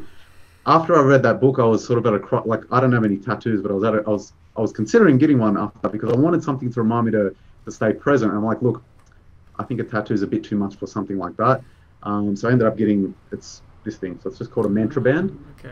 It's just got live in the moment on there. So that's my cue to remind myself every now and then. But it's actually very interesting, because it's never been something that I've focused on until I read the book. And it's true. Just so many times in the day, you find yourself, my mind is on something that's occurring in the future or something that's happened in the past. Sure. Very rarely, the only time that we tend to find ourselves focusing on what's happening right now is, adrenaline producing activities. They help a lot. So, for example, driving fast cars, or going doing martial arts training, you find you're always focused on what's happening right now. And this is where a lot of people can become adrenaline junkies, because living in the moment is like true peace. You're actually enjoying your life. You're happy. So this is where a lot of people unknowingly get addicted to that. It's good that they're in the moment, but they may be doing that with activities that might not be, optimal. So, for example, drug use could be another example where, the drugs make them focus on the moment and they enjoy it, but now they're an addict. So it's like there's downside. But yeah, it's definitely been a really good thing to learn how to focus and appreciate what's happening right now. And I find with your, working too much, it's definitely going to play its toll on you, because I'm sure as well, learning from Dave, if you're working too much, stress and all that is all, taken over, then you're going to have gut problems. So it's like, you may be doing the right thing in your mind, but eventually, you're actually damaging your own health by going too hard. Constantly going to have that fight or flight response is, a massive excess of adrenaline and all those other hormones, and then bit by bit it's just trickling down and causing you problems in the long run. So you're actually, even though you may be thinking, I'm spending all this time, I'm doing the right thing, like how many, I'm sure you would have heard, I've seen it so many times. You got this high level executive, very accomplished in life, and their health is an absolute mess and they're not happy. It's like, well, what was the point of it? Or you just worked to accumulate a bunch of possessions, and you're not even in the right place of mind to enjoy yourself right now. So like, what was the point? That's a really good point, and it's almost like if you could practice being present and enjoying less, owning less, having less, and practicing that skill, then perhaps when you gain more, you will be much better prepared to appreciate, show gratitude to it, and be present with it. Definitely. There's another book, A Man's Search for Meaning. Yeah, Viktor Frankl. I got it. Yeah. So yeah, how he's basically saying in that, like, if you can find happiness, in a situation as extreme as that, well, that's showing you, that's learning how to appreciate everything that you have. And as a society, we're spoiled. We're very, very spoiled. Myself included. But something as simple as doing that gratitude journaling just centers you every day and reminds of all the good that you have in your life, as opposed to, unfortunately, we as people tend to always focus on the negative that's in our life, and we never go out of our way to think about the positive stuff that we have.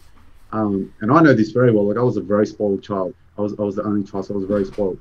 And I never stopped to appreciate, all the good that I have in my life. And ever since, just looking back on everything, I'm like, man, for example, the injuries and stuff I've had, if that's like, don't get me wrong, I've had my other ups and downs and everything, but if that's like one of the only major things that have affected my life, then I'm very, very, very fortunate for what I have. I might not be, driving freaking Lamborghinis and Ferraris and doing all this crazy stuff, but at the end of the day, that balance is more important to me. So I'd rather enjoy my life right now in every possible aspect, as opposed to devoting myself crazily in one area and then everything else drops off. And I think balance is one of the most important things that we can focus on. And I think it's just like, you got to do what you want to do. Like, for you, Andrew, that's important to you. Like, you need to do that to satiate yourself in your pursuit in this life.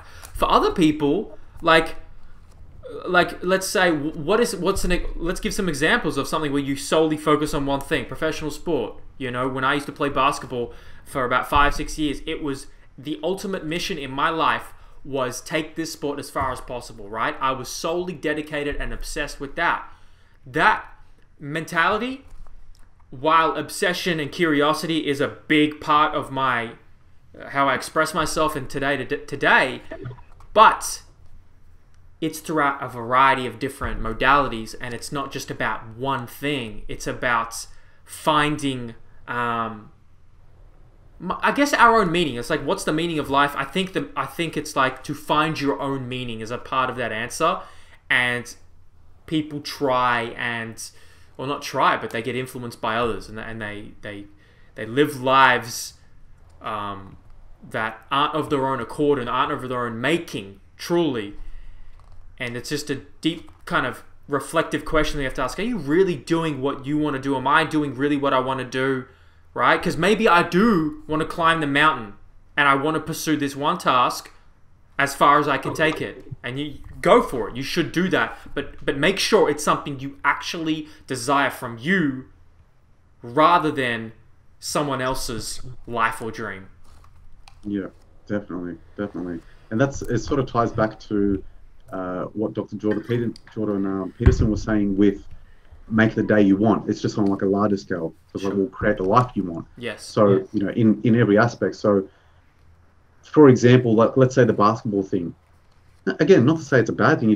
If someone took that all the way to the top and they, became one of the best in the world, that's awesome. But if it's at the expense of your happiness, I think a lot of people need to look at that. Like, is it really worth it? Like, you might have, there's so many examples where, people have fame, this, that, and everything, so much money, and they're depressed. They hate their life. So it's like, well, when you look at, the reasons as to why, well, like, that's a big reason. You just look at what does their life consist of. They're not doing anything that fulfills them. They're just doing it, because their prior pursuit was money and fame. just for the sake of money and fame. So yeah, it's just a battle that people have to realize what do they want and how can I go about it and how can I have the life that I want in every area. Like take into account everything. And again, if someone really wants that and that's all they want and they're happy by becoming the best basketball in the world, more power to you. If they know that they can get there without becoming sad, great, that's the path that you've chosen. But this is like when you were asking me about the MMA thing. So the way I've got my schedule set up at the moment, I can train. I can do MMA twice a day. So I can do weights. So it'll be like three times a day training. So I can do weights and MMA twice a day. But then I was asking myself, I'm like, think about balance. Like, do you really want to go down that route? And I might have done. I might have my experience in it, and I might have the talent for it even. But if I look at my days and what my life's going to look like, I'm like, I don't know if I want to spend that much time doing one activity. So the how can I say, the part that I've sort of come to in getting that balance, so feeling happy with my day, my schedule, my life again, was the middle ground was basically saying, all right, I'll do once a day minimum. I'm happy with that because I can still do everything else I need to do. Yeah. But that second session is going to be a negotiable. So for example, if I wanted to go rock climbing, I'll axe that second session of martial arts. If I didn't go rock climbing and I'm not socializing that day and I've got nothing else to do that night, then I'll go martial arts. Got it. So it's like I'm filling it up. I'm basically got the schedule that I want. And looking forward, even though I may not, let's just say I pursued it all the way and, made it to the UFC or something like that. I may not have got there, but I didn't sacrifice my happiness just for the sake of getting there. Right, you did it on your own terms. But Yep. I know the word happiness has come up many times, and it's an interesting word. It's something a lot of people I think try and chase and attain. And I've really changed my tune on the idea of happiness. But I wonder for a lot of those high performers, a lot of people, even me, like, I don't know if happiness is really the word, but for some people it is. Like for you, Andrew, maybe, right? But I don't know. Like Michael Jordan, like when I was playing basketball, I'm like, I put my same name in the sentence as Michael Jordan. Let me just distance those two for a second, okay? Because we're very far apart. Okay, myself when I was playing, I wasn't happy. I wasn't. No, I have to really reflect back on it. I wasn't. Like I experienced maybe fleeting moments of fulfillment. I definitely experienced fulfillment and meaning and a sense of accomplishment. But happiness, it was a grind. It was fighting an uphill battle for years. And I think guys and girls at the highest level, like the Michael Jordans and Kobe Bryants of the world, like from what I see observing them and studying them, I don't think and I don't see happiness being at the forefront or even close to the forefront of their mind. I think there's other things that occupy them. Do you see that, or am I missing something? No, you're definitely right. And since you brought it up, I was wrong. So happiness wasn't the right word. I think I meant to say like joy or at right. peace. Okay. So yeah, like happiness, you can't be happy 24/7. But you can be like at peace and appreciate everything that you have. Okay. And be Yeah, there for sure. So yeah, but exactly like what you're saying, like you don't, no one's happy 24/7. So like that example where say, Michael Jordan or whatever, he's not happy all the time. You don't see him happy all the time. In saying that, like, we're not in his shoes. He may be at peace with everything that's happening and like, he may be appreciating everything that he has and he might be on the path that he wants to be. Like, we don't know that, like, we're not in his mind. But the thing is, it's wanting to have exactly what you want in your life. That, like, I feel like that should be a lot of people's pursuit. If we're talking about someone at an extremely high level, obviously they're going to have more extreme goals, but your average person, if they could just live, or start off with your day. What do you want your day to look like? And then go from there and then progress that to your week and then progress that to a year and etc. But yeah, happiness, we're definitely not going to be happy 24/7. But yeah, joy, I think joy should be the goal. Just joy, absolutely, at peace and present with everything. So that word, that is the word that I've been using previously over the last couple of years. I listened to a Tim Ferriss podcast and then, you know, this woman, I can't remember her name, she asked the question, the items you own, the clothes, the things, the this, the that, do they bring you joy? And I think about it, I'm like, we own so many things that really don't serve us, but they're just an accumulation of things, of overconsumption. And that word joy and peace and fulfillment and meaning and contentment, like those, I think those are the words that I believe accurately portray sustainable states that a human being can effectively live by. Definitely. So I was just thinking of it as you said it. So let's say, material possessions. Sure. Like, this, I got a, big monitor, doesn't bring me any happiness. I got, a nice TV, nice place and everything. It's nice, but that's not the reason why I'm at joy with myself or, at peace with myself. Another example would be, for example, my car. So I've got a fairly fast car, I like my fast cars. And driving it does put a smile on my face. So it's like that little bit of extra happiness. But when we look at the reason as to what Eckhart Tolle was saying about, past, present, future, I feel like it's just that adrenaline rush that I'm looking forward to that's allowing me to get to peace, as opposed to just being at peace, for its own sake. Yeah. So yeah, it's just an interesting way of looking at it, but it's 100% true. I've had a few D&Ms with an old friend on a similar topic, where basically the similar topic. Like I would sort of argue, if we go into, for example, religion and God and everything, my argument was, how can two people be tested so different, yet both would be allowed to go into heaven for, if they obeyed the Ten Commandments, for example. Like the example was, I used two extremes. Like you say, we've got someone that's had, test after test and just troubles their whole life and just absolute suffering, just an absolutely very difficult life, as opposed to someone that was born into riches, had a very easy, cruisy life that still, obeyed the Ten Commandments. And it's like, well, how do you justify that? Like, how can they both be allowed into heaven if one had it so easy and one had it so hard? And it was a question I struggled with for a long time when I was younger. And what she said to me was very interesting. She was basically saying, so she had been in, she's Philippine background, and she went to holidays many times to the Philippines. And she found that a lot of the starving and homeless people on the street were some of the happiest and joyous people that she's ever met in her life. And the reason being is they're just grateful for what they have. And if you see some homeless people in like South Asia, they have deformities. Like, it's so, like, they're missing a leg, they're on the side of the road, they're absolutely, broke, they're starving, everything. And to see people like that being, like, having peace is just insane. Whereas you find people that are caught up in the material possessions don't even appreciate what they have. Like, you got spoiled little brats with, dad's money, a big company, they got Lamborghinis, Ferraris, and all this money, partying up at clubs and everything, and they're not even happy. And it's just, well, it makes you think, well, what is all this possession for? Like, clearly it doesn't make you any happier. Like, what's the point? And then you relate that back to Eckhart Tolle, and it's like, well, yeah, it's you've got to learn to appreciate what you have right now, as opposed to always focusing on that next thing.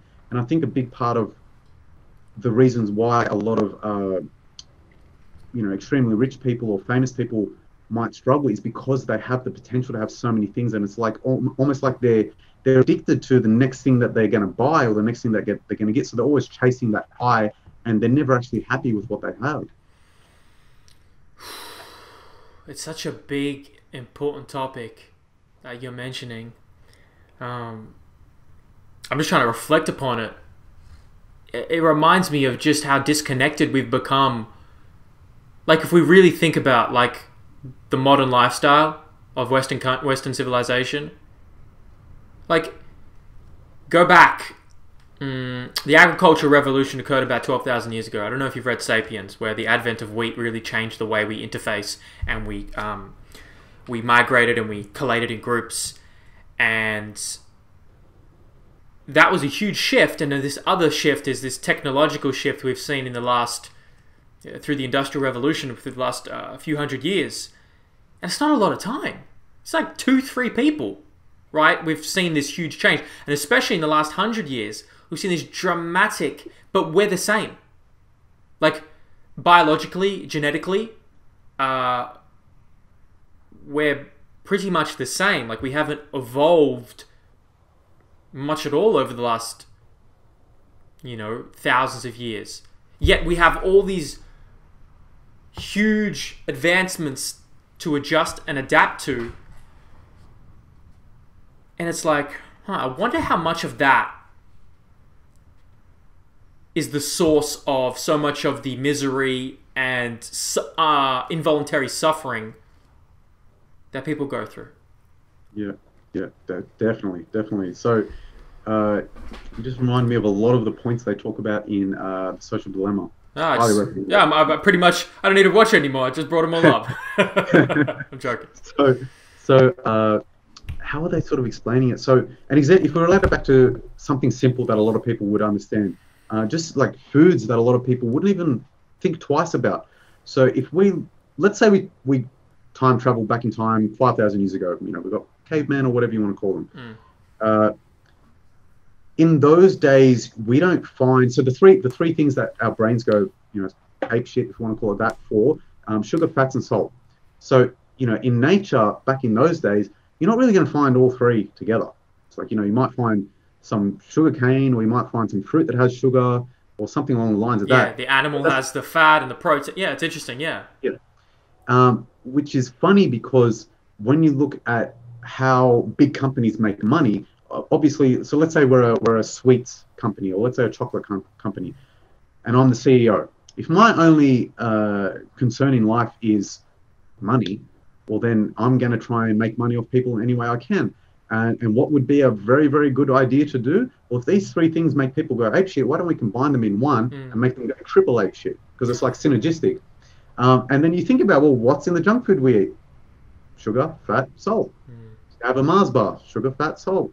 Have some chips, sugar, fat, salt. How about those macadamia nuts that are coated, right, in chocolate or something, and salt on the top? Come on, man. It's cheating. That'll fuck your life up. So it's interesting how, it is true. So we are not designed for what's happening right now. We are not designed to resist those chocolate bars. We're not designed for that because we never had to deal with that stuff 5,000 years ago. Yeah, it's interesting. And then you say, if we relate that to technology, well, it's the same thing.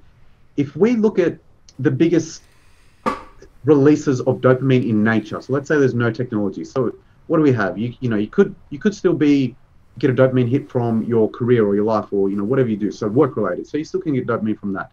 We've got sex, we've got food, and they're pretty much like your main ones. Like there's going to be a few more, but they're going to be your biggest releases of everything. Let's look at your biggest release of dopamine that we have. So it's going to be sex. Let's just say, for the sake of this argument, that sex releases 10 dopamine, work-related releases 8, and food releases 5, something along the lines of that. If we look at what we have access to in compared to sex these days, well, the part of our brain that releases dopamine doesn't care if there's a naked female in front of me or if there's a naked female on the screen. It's still the same dopamine, which is an issue because it's the same thing as gambling. I can look up a new girl every 2 seconds with porn if I wanted to. So as opposed to nature, me having a relationship, a wife, a girlfriend, whatever it may be, and she gives me 10 dopamine. Well, my receptors are made to handle 10 dopamine, and it's normal. We're all good. Everything works as it should. As opposed to if I click a button and I can release, if I just keep clicking, I can release 200 dopamine within 10 minutes if I wanted to, right? Anyone could. It's just so easily accessible these days. Now, if I've released 200 dopamine, these receptors become numb. Now, all of a sudden, to feel the same effect that 10 dopamine did give me, I now need 200 dopamine. And this is where relationship problems come from porn. So if I'm expecting 200 dopamine and my partner's only giving me 10, well, I'm never going to be satisfied. And this same principle applies for basically everything else. If I'm constantly on Facebook all day scrolling and constantly releasing dopamine, well, then all the things in life that should fulfill me and should make me satisfied with what I'm doing, I'm never going to give me the same release of those neurochemicals. So we are not evolved for what we have these days, and what we have these days is basically designed to keep us hooked. Like they design video games to keep us hooked, so that the more fun we have on a video game, the more likely we are to keep playing it again. and the more likely people are to buy that video game. So they make them as addictive as possible, as messed up as that does sound. I think, yeah, it's that's the problem, right? But I think we can all get to the point where we can become the masters of our own domain, right? And we can govern the reality, and we decide. And so I think, like for myself, like some of the things you've been doing actually is deleting apps and changing notifications, which I think are game-changing behavior changes that you can do to manage that. But I think what the special thing is that underlines this whole conversation is, we talked about, foods and chemicals that can be harmful for health, and habits, and this addiction, or that habit, and this habit.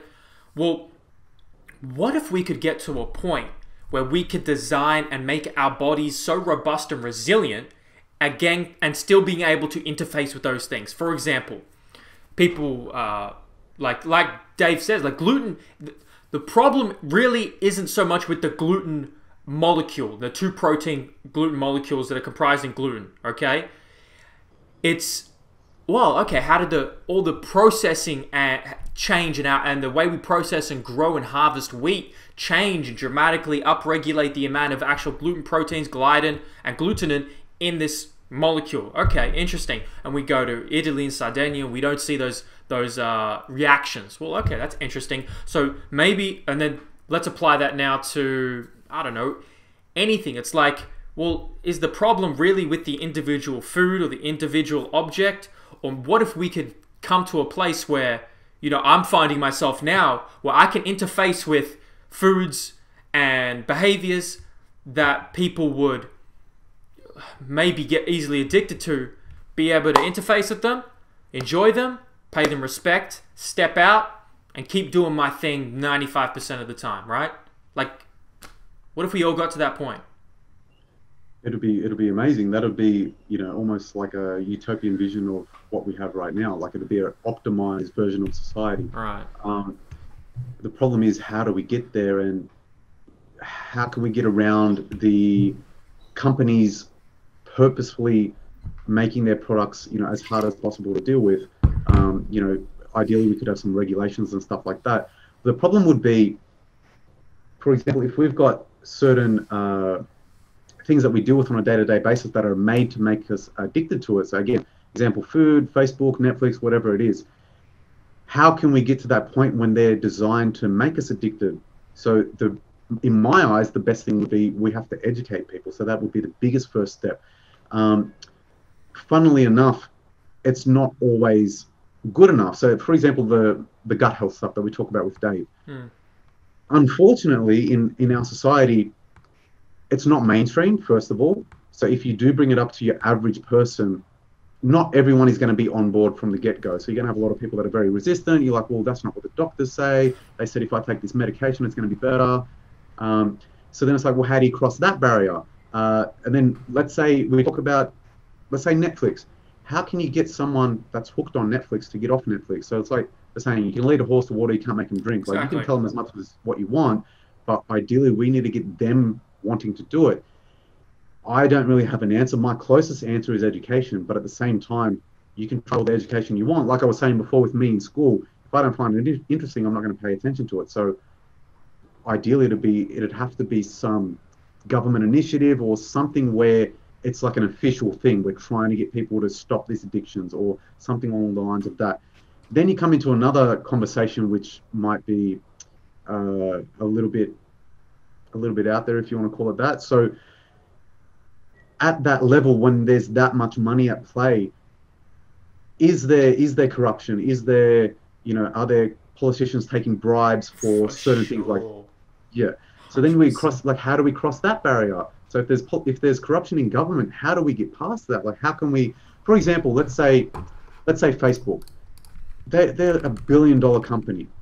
How do we cross that barrier where we try and get politicians or government to place a limit on what they have, and which would in effect make them earn less money, when someone in that position could just simply bribe the politicians to say, well, we're not going to do it, just take this money and forget about it. Like, it's a very complex issue that we need to deal with. And so I feel like I'd love for it to all happen, but where do you start when there's so many different Yeah. avenues to attack? It can be super overwhelming, and like, because I'm one person, you're one person, we have a sphere of influence, but okay, so what can we do? Well, I think there's no one answer. It's a multifaceted, multi-layered, highly complex, multivariate approach and problem. However, I believe in putting autonomy and power to the individual.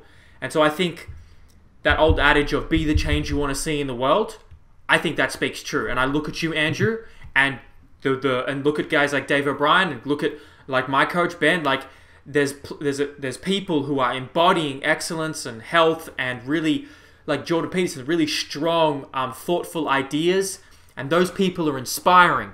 And I think if we can, by being the change that we want to see, I mean, maybe we don't have to.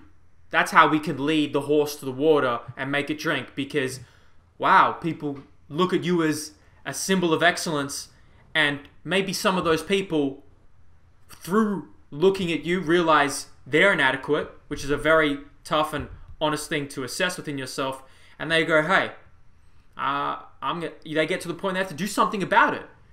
Because you have been excellent, they have been forced to reflect on their own inadequacy, and that has brought them to the table where they can improve themselves, and then one person at a time, one sphere of influence at a time. I believe that's how our whole society can change. Yeah, that's great. That's awesome. So, yeah, it's pretty much that. What would be great would be as many people in positions like us, so like, coaches or trainers or whatever it may be, to use their knowledge and learn more to help other people. So the equivalent example would be, let's say your average personal trainer compared to, someone at, me, you, Dave's level with, different scopes of practice, gut health, as opposed to just, training and eat healthy. Sure. So you're going to make so much more improvements, and having that knowledge of, how habits work and all the different avenues that you can attack.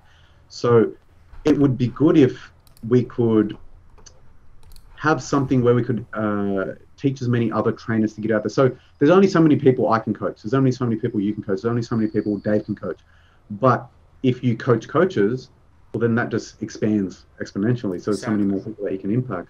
So a good way would be basically all the things you just said, and trying to teach as many coaches about that to try and impact as many people as possible.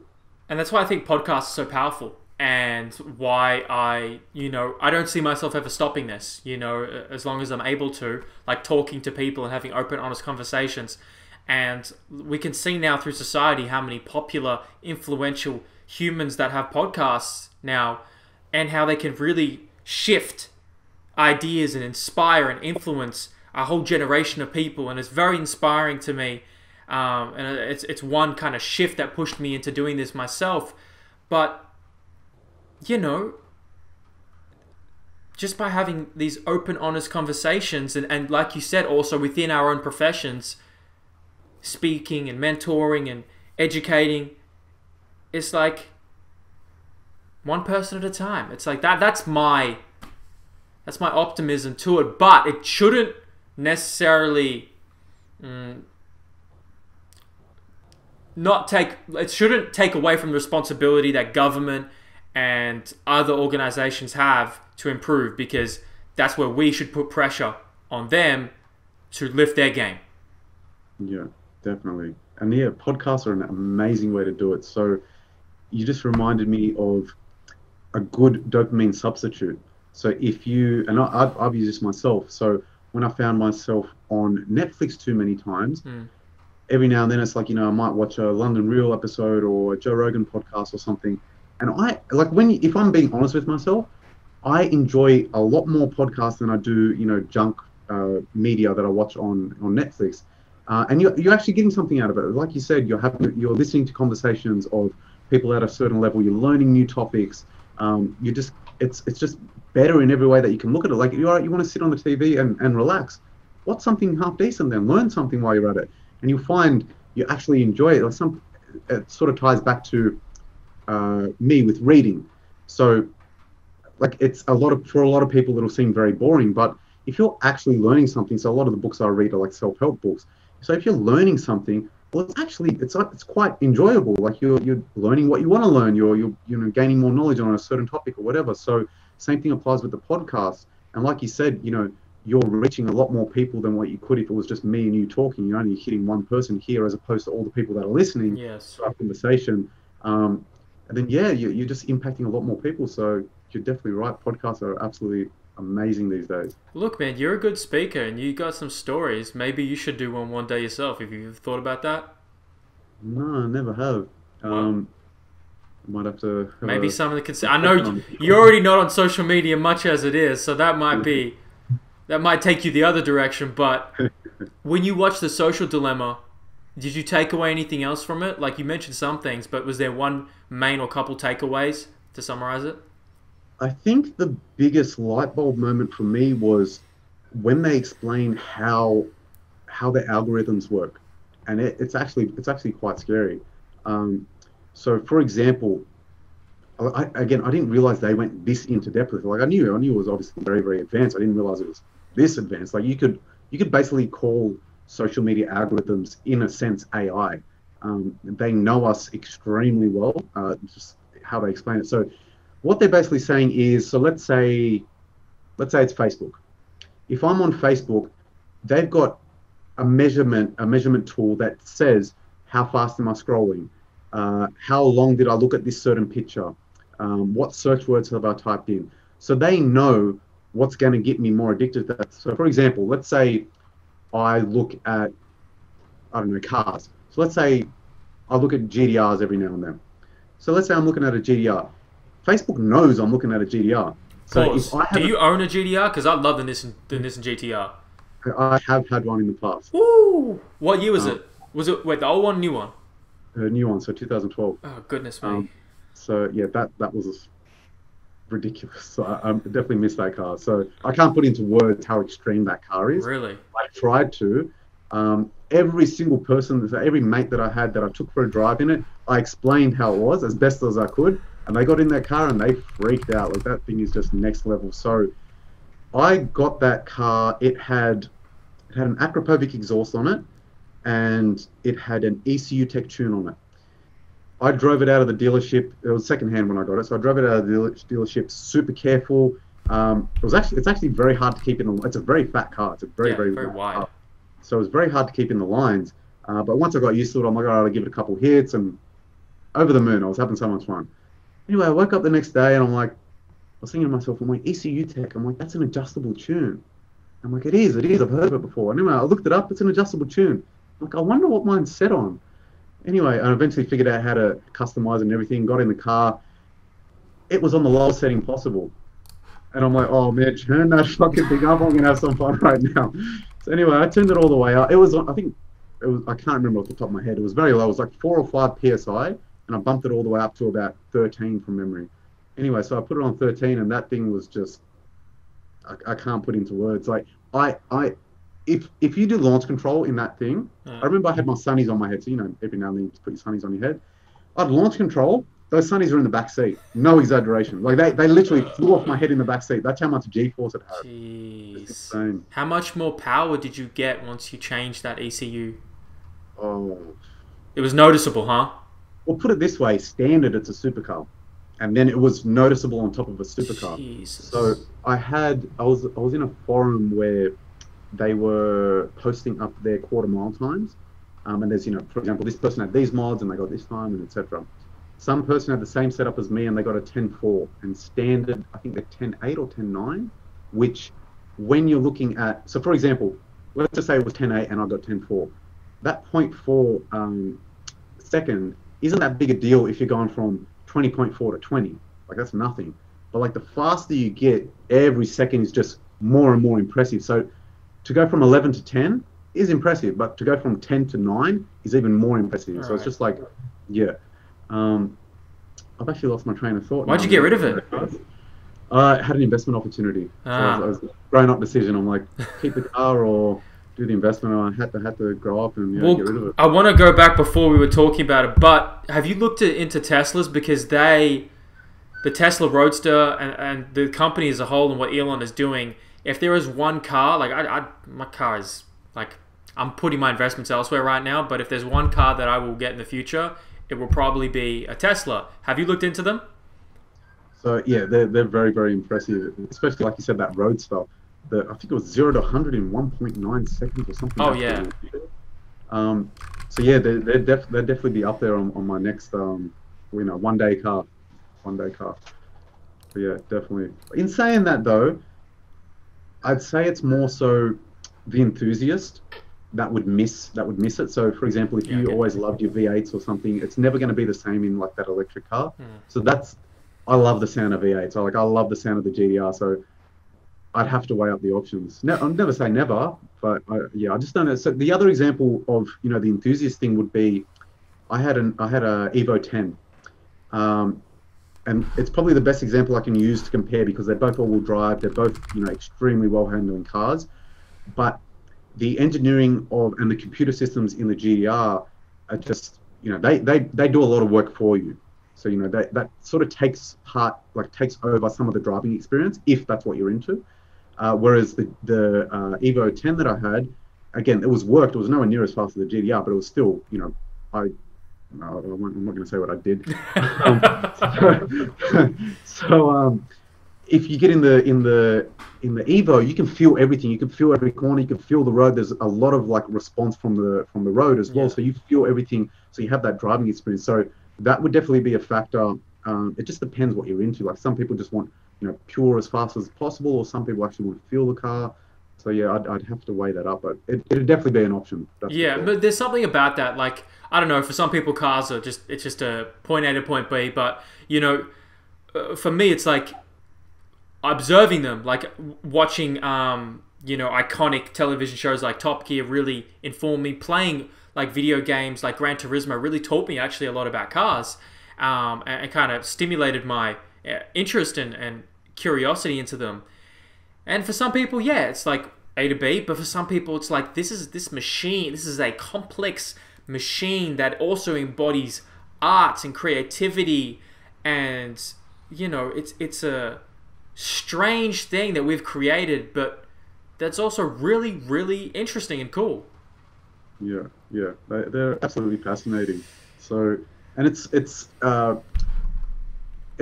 very interesting working on them. Like you see I'm not like super good with cars. Like I know basics, but for example, like you see a mechanic working on them, and it's like, how do they know what they're doing? Like all these little things, and it's so complex. But it's actually really interesting. So on the Evo, I changed the suspension, and I didn't know what I was doing. Like I learned how to do an oil change, so just basic stuff. But my dad had used obsessed with cars his whole life. My dad had the reaction time record on one of the Queensland dragways, so he was like full into them. Wow. And he's also working on cars and everything. So he taught me how to change the suspension on the Evo, it's actually very fun, and it's cool to say I know how to change the suspension on a car. Right. And it's nowhere near as hard as what a lot of people think. It's like obviously some cars are going to be way harder. It wasn't easy. In saying that though, it's not as hard to learn as what you might think. And yeah, that's just something that your average person should know how to do. Some basic stuff like change a tire, change the oil. You can save yourself some money, and it's nowhere near as hard as to learn as what you might think it would be. That's interesting. It's like, well, what we do is we try and understand the human machine body as much as possible, right? We can talk all day about how to optimize the human machine, but then when it comes to engineering and mechanics of a car, well, that's a different story. You know quite a bit more than the average person. But what about a computer?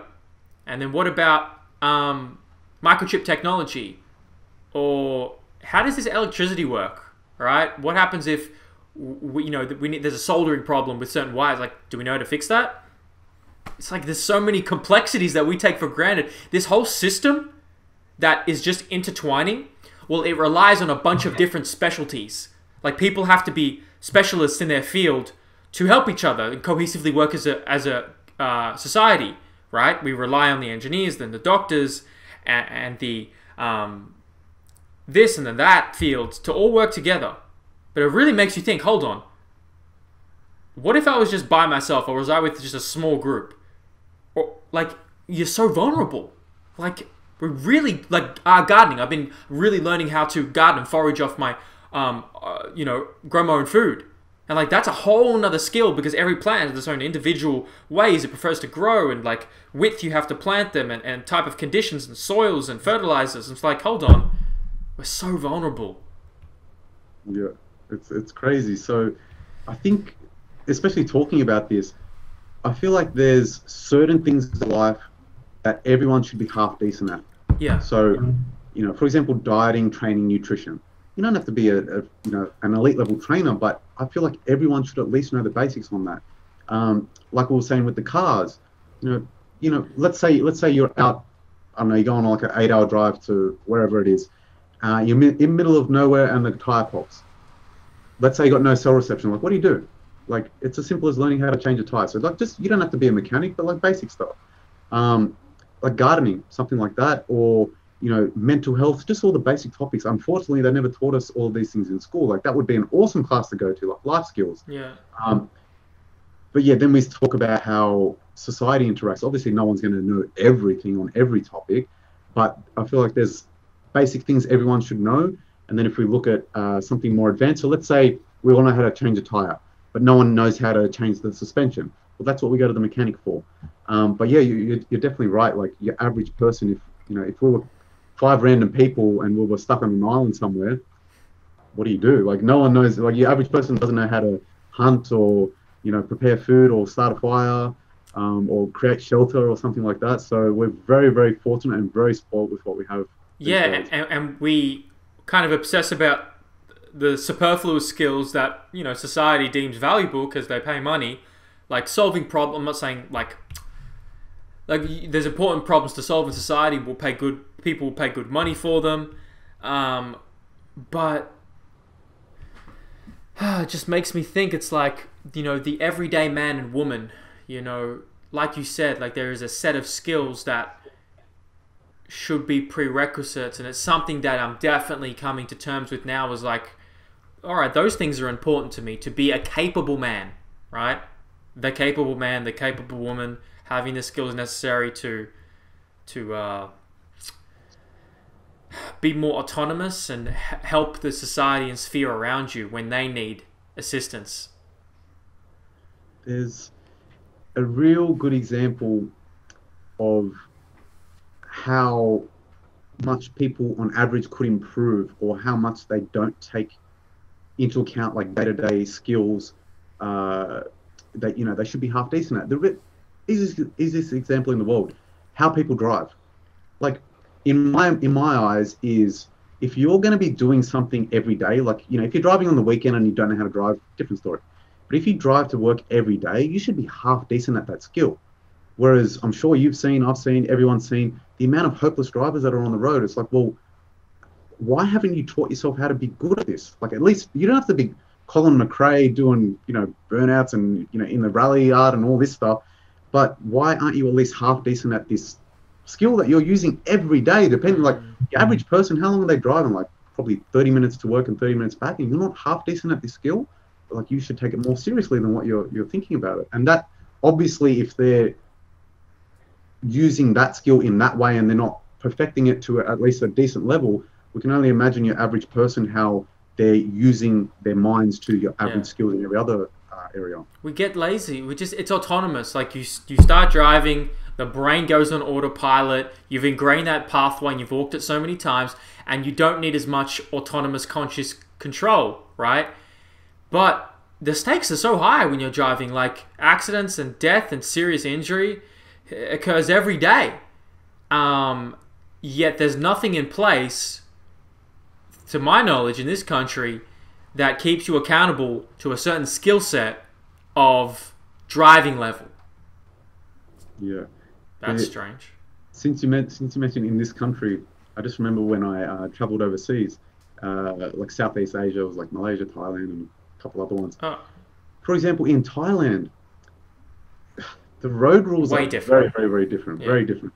But what's so funny about it is, like, I remember one of the trips, I was there for a month. I was there for a very long time. And I didn't see one accident.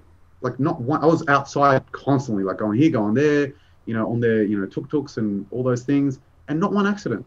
But the difference is, I feel like everyone there is like they're on. It's like we're driving, I'm paying attention. What are we doing right now? Whereas like a lot of people these days, like on the phone or just paying it no mind. Their mind is like we're saying, they're not focusing on the present moment. Mind's past, future, wherever it is, and they're getting distracted. So even though it is a habit and they have the unconscious skill to drive, well, if you're obsessing on something too much, well, then you're going to be putting too much of your focus here. But yeah, it's just very, very interesting where, you could stop so many accidents and so much, tragedy on the road just by focusing on what you're doing and, putting some effort into what you're doing. It's actually fascinating how something as simple as a reverse park, was it yesterday? Yesterday I was stuck behind, like there was actually, I think it was like 10 or 20 car lineup just for someone to reverse park. And they had like friggin' 5 attempts. And I drove past it and I'm like, that's a big spot. And you just think, you're like, why haven't you got half decent at this? Like, why? Just so Yeah, there's so many examples of that. I mean, there's so many things to focus on in life that we could focus on. And I think people, we accept bare minimums in certain skills, right? I'm just going to do the bare minimum. I'm just going to cook just to get by, just to feed myself as whatever I need, right? Just like, it's such a bare minimum, yet it's the nutrients that support your vitality and health for your whole life. Or that, we accept mediocrity quite often, but we also have to in certain areas, because in some other skills we have to go harder in. We have to put more resources in. But there's a lot of superfluous time that I believe is wasted that we could all agree on individually and as a whole. It's like, okay, guys, we know we can drive this ship a little bit better if we partition these resources a bit more effectively. Yeah, one of the biggest sort of solid proof that we have of that would be something as simple as the iPhone screen time, or if you use another app. Yeah. So many people sort of look at that and they're just like, oh, I'm probably on the phone for like an hour a day. And then you look at their screen time and it's like 3-4 hours. And you're like, well, 3-4 hours. Like, what else do you do besides sleep? That's 3-4 hours a day. But apart from sleep, that's the thing you're spending the most time doing. Apart from work. So let's say sleep and work. Well, your leisure activity is basically on that phone. Yeah. Whereas, that's 4 hours you could be spending doing something productive. Dude, I was teaching my Cert 3 and 4 students, and I got them to do that experiment. To look at our screen time, and they told me the numbers. And these guys and girls are a bit younger, early 20s, late teens, and I'm hearing higher numbers. I'm hearing 5s, 6s, and even 7s, and it's really interesting because that's common. Yeah. Like, that's not uncommon. It's like, yeah. What do you even do with that? Like, well, I think where you start is just, all right, let's get it down to 6. Yeah, and slowly progress. Then 5. Well, no, if it's important to you. Yeah. I think a good strategy to do with that, because how can we say, if they're a reasonable person, a lot of people don't realize, first of all, how much time they're actually spending on their device. But most reasonable people, if you ask them, you're like, well, how many hours do you feel like you should be spending a day? Yeah. Most people will say way less than what they're doing. Like they say, oh, maybe an hour or 2. Like, yeah. All right, well, don't you think you should shoot for that? And it's a bit of a wake-up call for them. And again, it's like with many bad habits. Most people don't even realize how bad it is or how bad it's affecting them. Like, for example, Alcoholics Anonymous, the first step to change is admitting you have a problem. And, if you don't realize you have a problem, well, then you're never going to fix that problem. So speaking of that, when you were younger, you mentioned a particular one you had. Like, did you want to tell that story and explain it a little bit? So my addiction when I was younger was porn. So when I was younger, it's common, It's very common. Yeah, every guy watches, all my mates, just a common thing. You don't think nothing of it. And especially, I mean, even to this day, most people don't realize you can be addicted to things other than drugs. So again, that was my paradigm of how that all works. Yeah.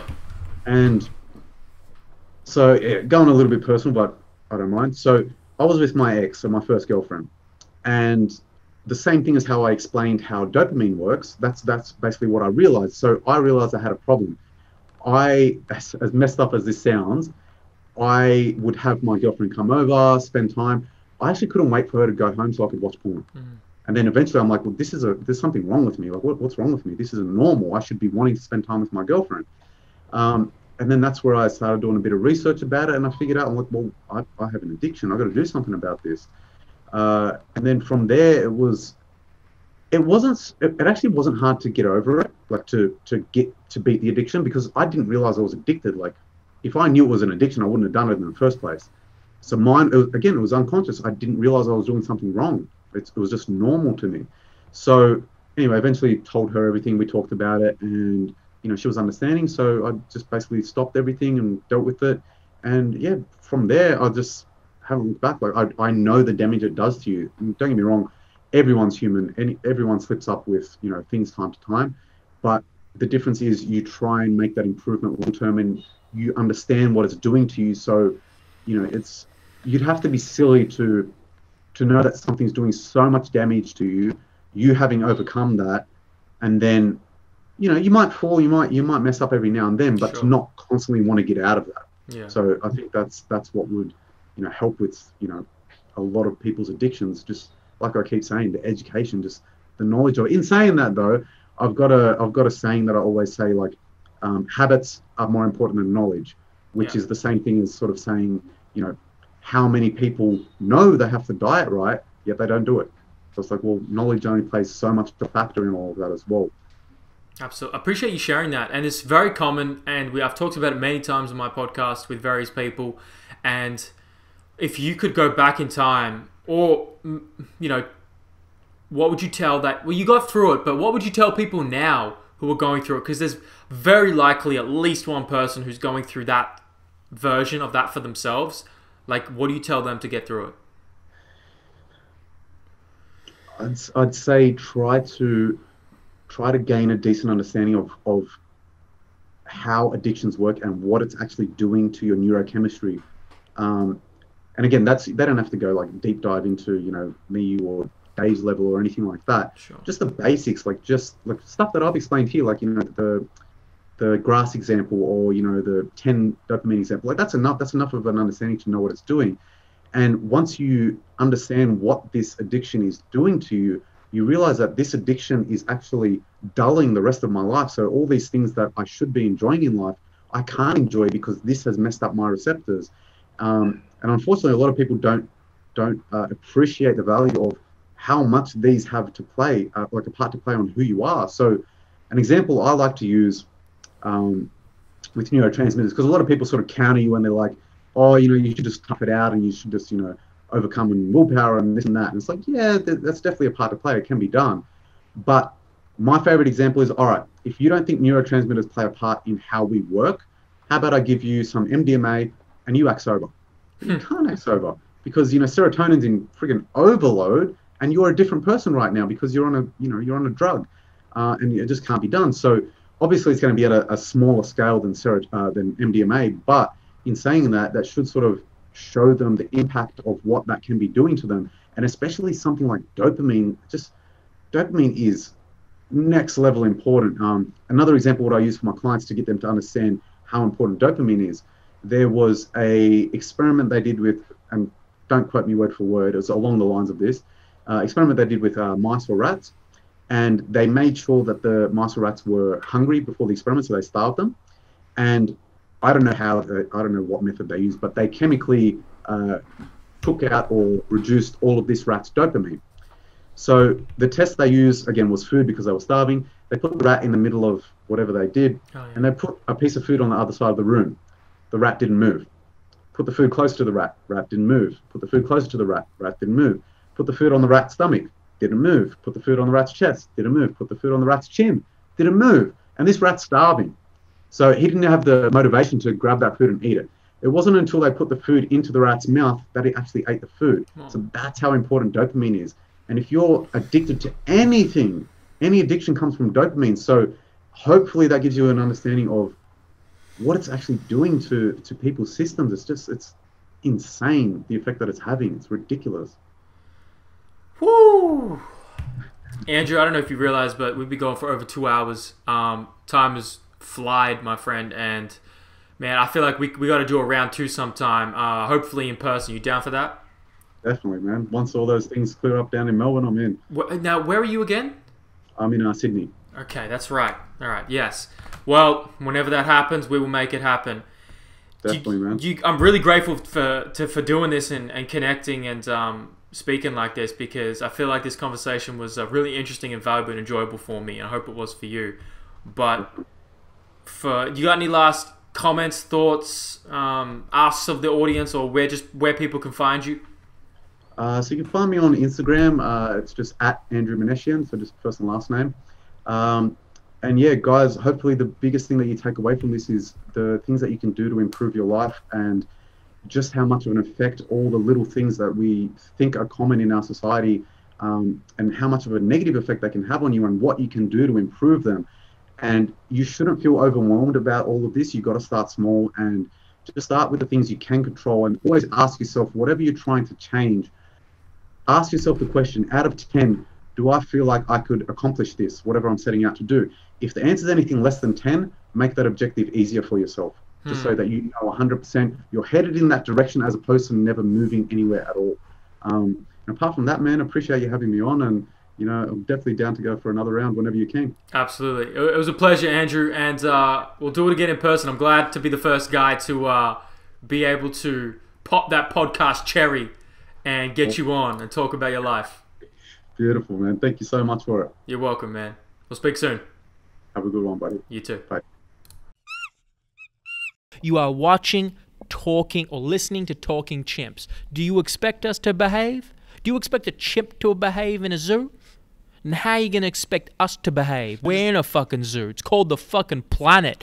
Spinning around on a marble, hurling through space, wondering when the fuck we're going to get off this ride. Never. We're stuck. And we're in a Milky Way, which is in another universe, and another universe, and another universe, and another universe.